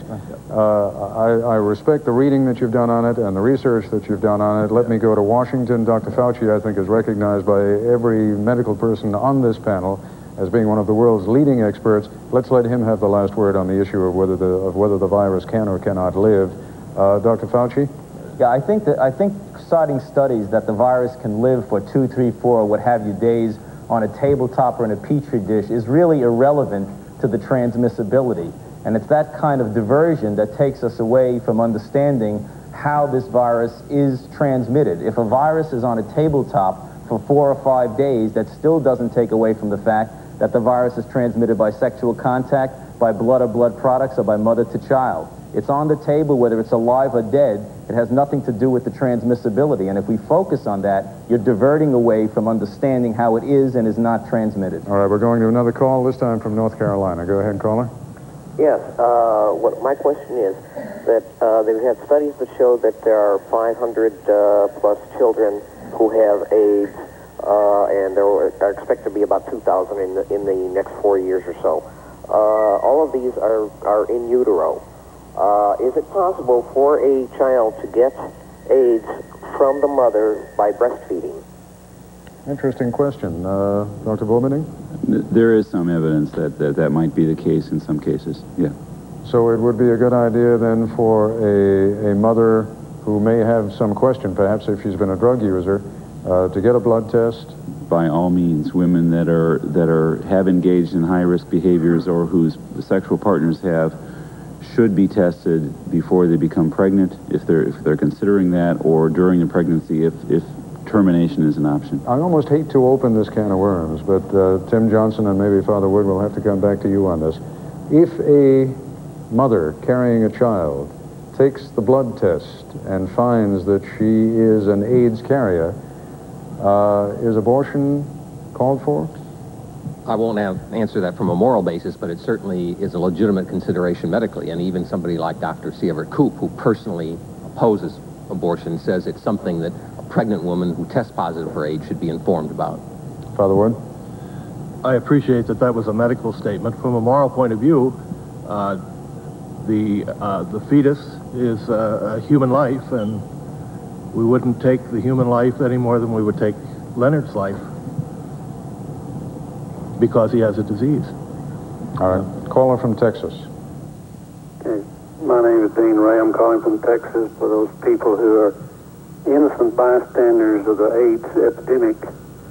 As a provider of foodstuff, if I am marketing a food product that in any way implicates that it might be a carcinogenic on the Delaney Amendment, I'm required to remove it from the market by law. I'd like to address my question to Mr. Levy. Is what's wrong with identifying the carriers of AIDS? You talk about their civil rights to their privacy and so forth, but what about the protection of the innocent people who do not live in a promiscuous lifestyle? What about their civil responsibility to identify themselves so that sex partners, health workers, the public in general would have the right to know that this person is exposing them to the disease? Because as members of families who do not participate in a promiscuous lifestyle, we need the money that you're talking about providing National Health Service for to provide health insurance for our own families, not to help someone who has a promiscuous lifestyle and is producing the AIDS epidemic. So if you have created your problem, why shouldn't you pay your own way and provide your own cure? As citizens who pay taxes, and this is the tax money you're talking about, why should we have to pay for a disease that we have nothing to do with creating? All right. It is in some respects difficult to understand how that question can still be asked 4 hours into this program. However, I assure you, and this audience seems to be, slanted in another direction, but I assure you that this gentleman from Texas represents a great many people who are watching tonight and who, if they were here, would ask you exactly the same question, Jeff. Well, I don't think this is a society that chooses to judge people about the nature of their disease before we help pay for their care. But I think the other question that needs to be addressed is that of whether we in the gay and lesbian community are placing civil rights above public health. And I think the answer to that is twofold. One is that good public health requires a healthy respect for civil liberties, or else you're not going to get the cooperation that is needed to cope with this epidemic. But I think the second thing, and is really much more disturbing to me, is the implication that for some reason the gay community would place our civil rights above the public health. We know the suffering that's entailed with this disease. We have suffered more than any other community. We've dealt with it longer than any other community. We've responded to it responsibly, more so than any other community. We would not wish this on anyone else. And if we felt, for any reason, the measures that we have opposed would really contain this epidemic, why, we wouldn't be opposing them, because we know what it means to get this disease more than anyone else. There has been a man who I am told has been standing up there for most of the last 4 hours, so if by virtue of nothing else but persistence, you certainly deserve a chance to ask a question. Go ahead, sir. Well, thank you. My name is Bruce Merkin, and I am one of thousands who will be marching on Washington, D.C. in October for lesbian and gay rights, and to demand that the federal government treat AIDS as a health issue, not a political football. And my question is for Jeff Levy. Given that the Reagan administration has refused to do anything meaningful about AIDS education, and that refusal has undoubtedly cost many thousands of innocent lives already and will cost many more, can you imagine any excuse for the administration's attitude other than that they simply don't care? And what do you think that those of us who do care can do about it? And to whom are you addressing the question? Jeff Levy. In 30 seconds or less. I think a lot of the delayed response reflected a homophobia in the system and an internalized, a form of neglect that is reflected in not being familiar with a lot of minority groups. But I think what we're seeing now is a twofold problem. One is in the education area, a sex phobia, because we're not just talking about homosexuality, we're talking about heterosexual behavior as well. And this administration still doesn't want to grapple with the issue of talking about sex. And I guess we're also dealing with an administration that is not willing to devote the financial resources, in a sense, bust their budget perspectives, to cope with the healthcare needs and the research needs that will really contain this epidemic. All right, Congressman Dannemeyer, and before you say what you have to say, I can't believe that I'm about to say what I'm going to say to our affiliates. We've been going for 4 hours. We're going to run over a little bit because we still have some things that we want to show you. We still have a few things that need to be said. And even if this isn't watched in one bulk, I suspect this program in some form will have an afterlife. We're going to be cutting the tapes down and making the tapes available. We're going to be making the transcripts of this program available, and I hope that in some small form all of this material is going to help focus public attention, educate a little, perhaps change some attitudes in this country, but we are going over. Now, Congressman Dannemeyer, what do you want to say? Thank you very much, Ted. Up until now, from the outset of the AIDS epidemic, Congress has appropriated almost $500 million. Most of that money has gone into research trying to find a cure. If you ask the doctors around this panel, I think they'll tell you that we in Congress have put into the spending stream pipeline for research for a cure, a vaccine, about all the money the system can assimilate. And I think we've done a responsible job, and we will continue to do that because the people of the United States are a compassionate people, and through the Congress, we're going to do everything we can to find a cure if we can. Just clarifications for the record, Ted, that are really critical. One is, yes, Congress has put a lot of money in, but the administration has consistently failed to request it. Every year, it's Congress that has had to add money, and the administration has come back asking for less money than was spent in the previous year until this year.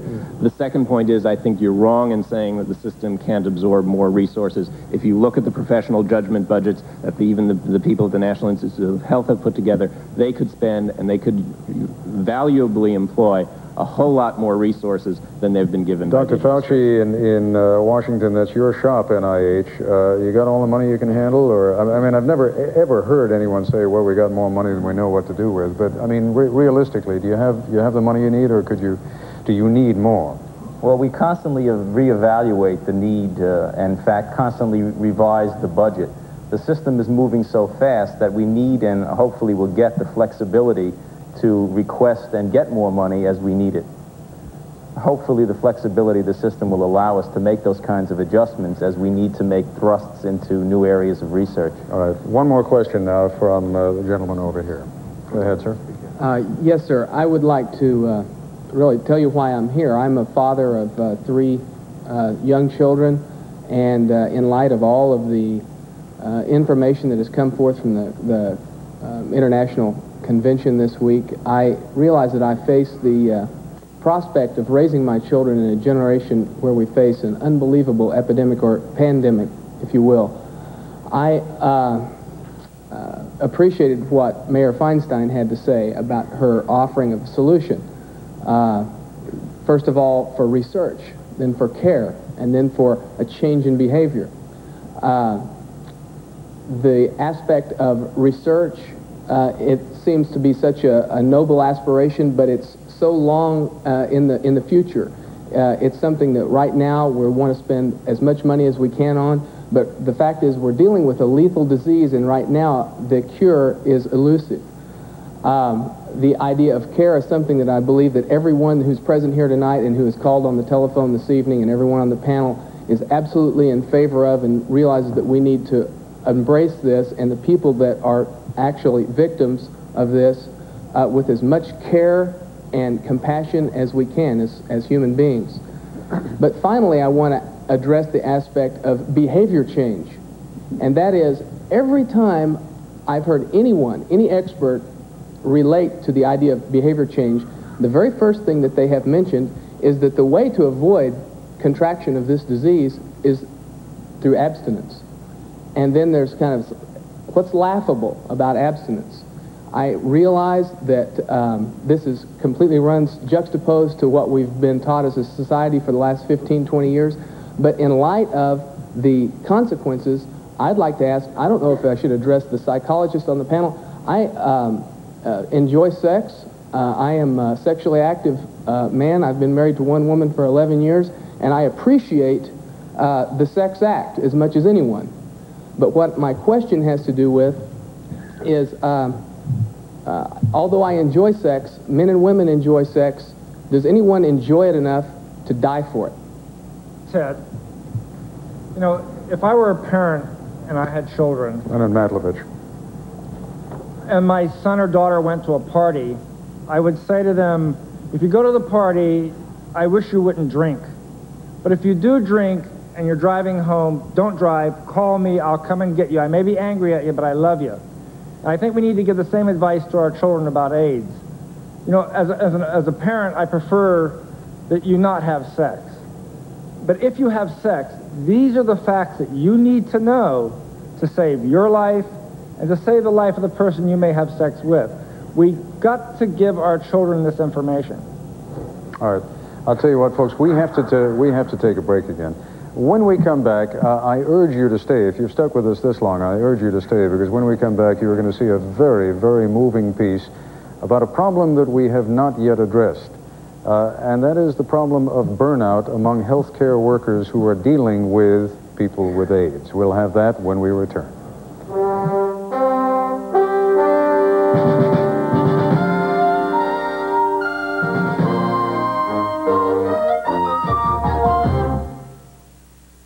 People who have AIDS. Aside from the victims themselves, no one is closer to the agony of the AIDS crisis than the health professionals, doctors, nurses, and administrators who confront it daily. The impact on them can be overwhelming, as Nightline discovered in Houston while visiting the only hospital in the country that deals solely with AIDS patients. In the 20 years I've been in nursing, I feel like I've been training for now. I think for the first time in my life, I'm doing what my idea of a nurse has always been. In a lot of cases on the unit, we're everything to the patient. Brother, mother, father, sister, the whole bit. We are talking about young people that are having severe fatigue, where just to get up and reach for a glass is an effort. I'm the one to hand the glass. You have people that their breathing can change in a matter of 2 minutes. You can walk in the room, walk out, and go back, and it's a problem. It seems like it goes in cycles where we lose several in a short period of time.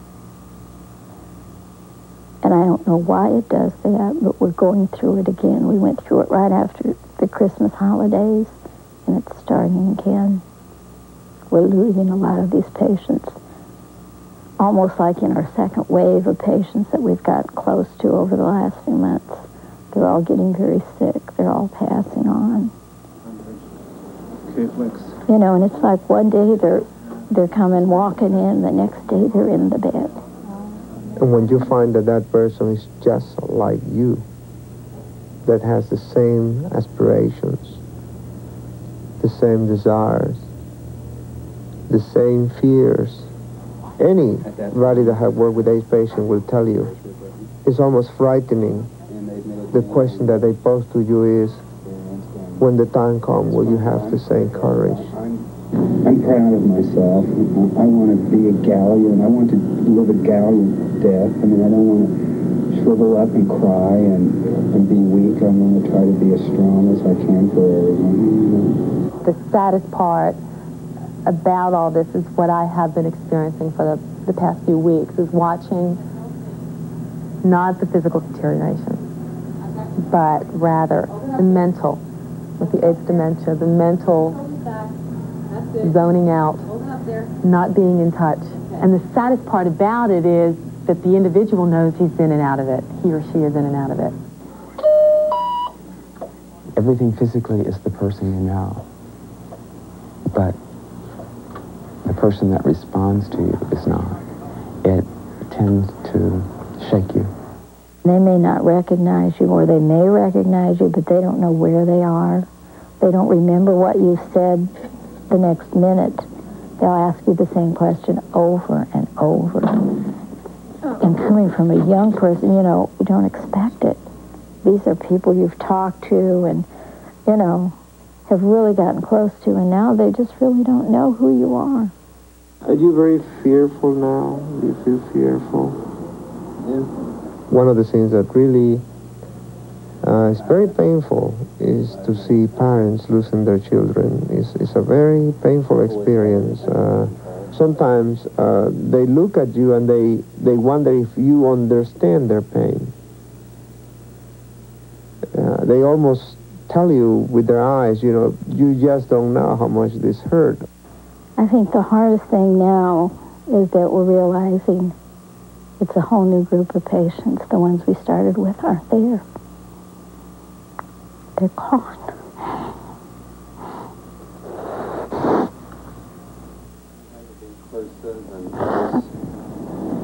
But we remember these people. We remember the witness of their lives, and often the courage and the steadfastness of their deaths. I tend to go to memorial services, and I find it gives me a sense of completion. You know, I've gone all the way through. 1 week we had like 14 deaths in 1 week, and I think that was hard on everybody. And it releases. You get to cry if you want to. You get some laughter. It's a celebration of their life instead of a mourning of their death. We have a patient now who is still alive. I've gotten very close to. It's going to be very hard when he's not there. And we lost one at Christmas time that I still expect to see come through the door. Well, I have to really admit that the support group for me last week was, I was really grateful to all of you. Group is the place where we can get together and say, hey, I'm hurting. I actually got down to taking a look at the validity of my work which really was something that I really had to face. The guy in 31, last night, I was coming down the hall, and he's happy-go-lucky, I mean, a real great guy. And I walk in to check his IV right at 9 o'clock, and he says to me, can we talk about death? You know, and it's like, whoa, okay, stop what you're doing. The fear is there, you know, the generalized fear is there, and I just look at these guys and what they've been through and what they're going through and what they had to go through. I am just awed, just totally awed. They are so brave, and it hurts me that the public doesn't realize, you know, what these people are like. And it bothers me that the public is not. You afraid? What are you fearing the most? Pain, I suppose. I will not let you have pain. You're taking care of them. And in doing so, you're nurturing this person, and this person is nurturing you too, as a whole. And then you see them go. And it's like you lose someone. And it's very frustrating. It's painful. But they really are the gods. And they were young. Some of them are as young as my children.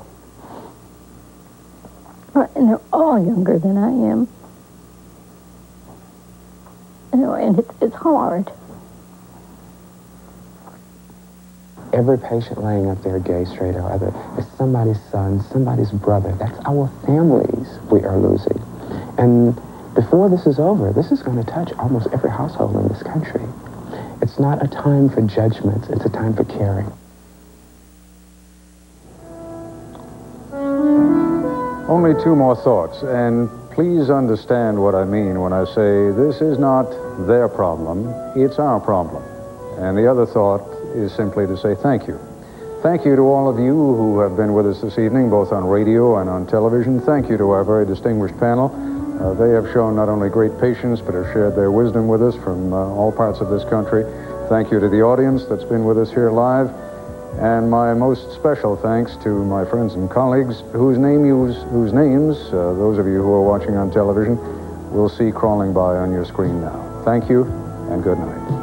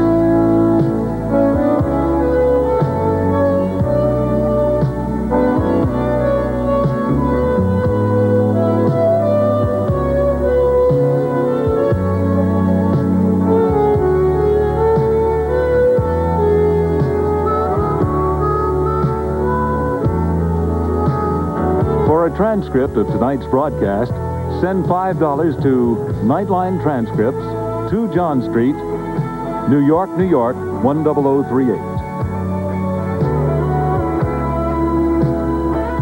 Nightline is a presentation of ABC News.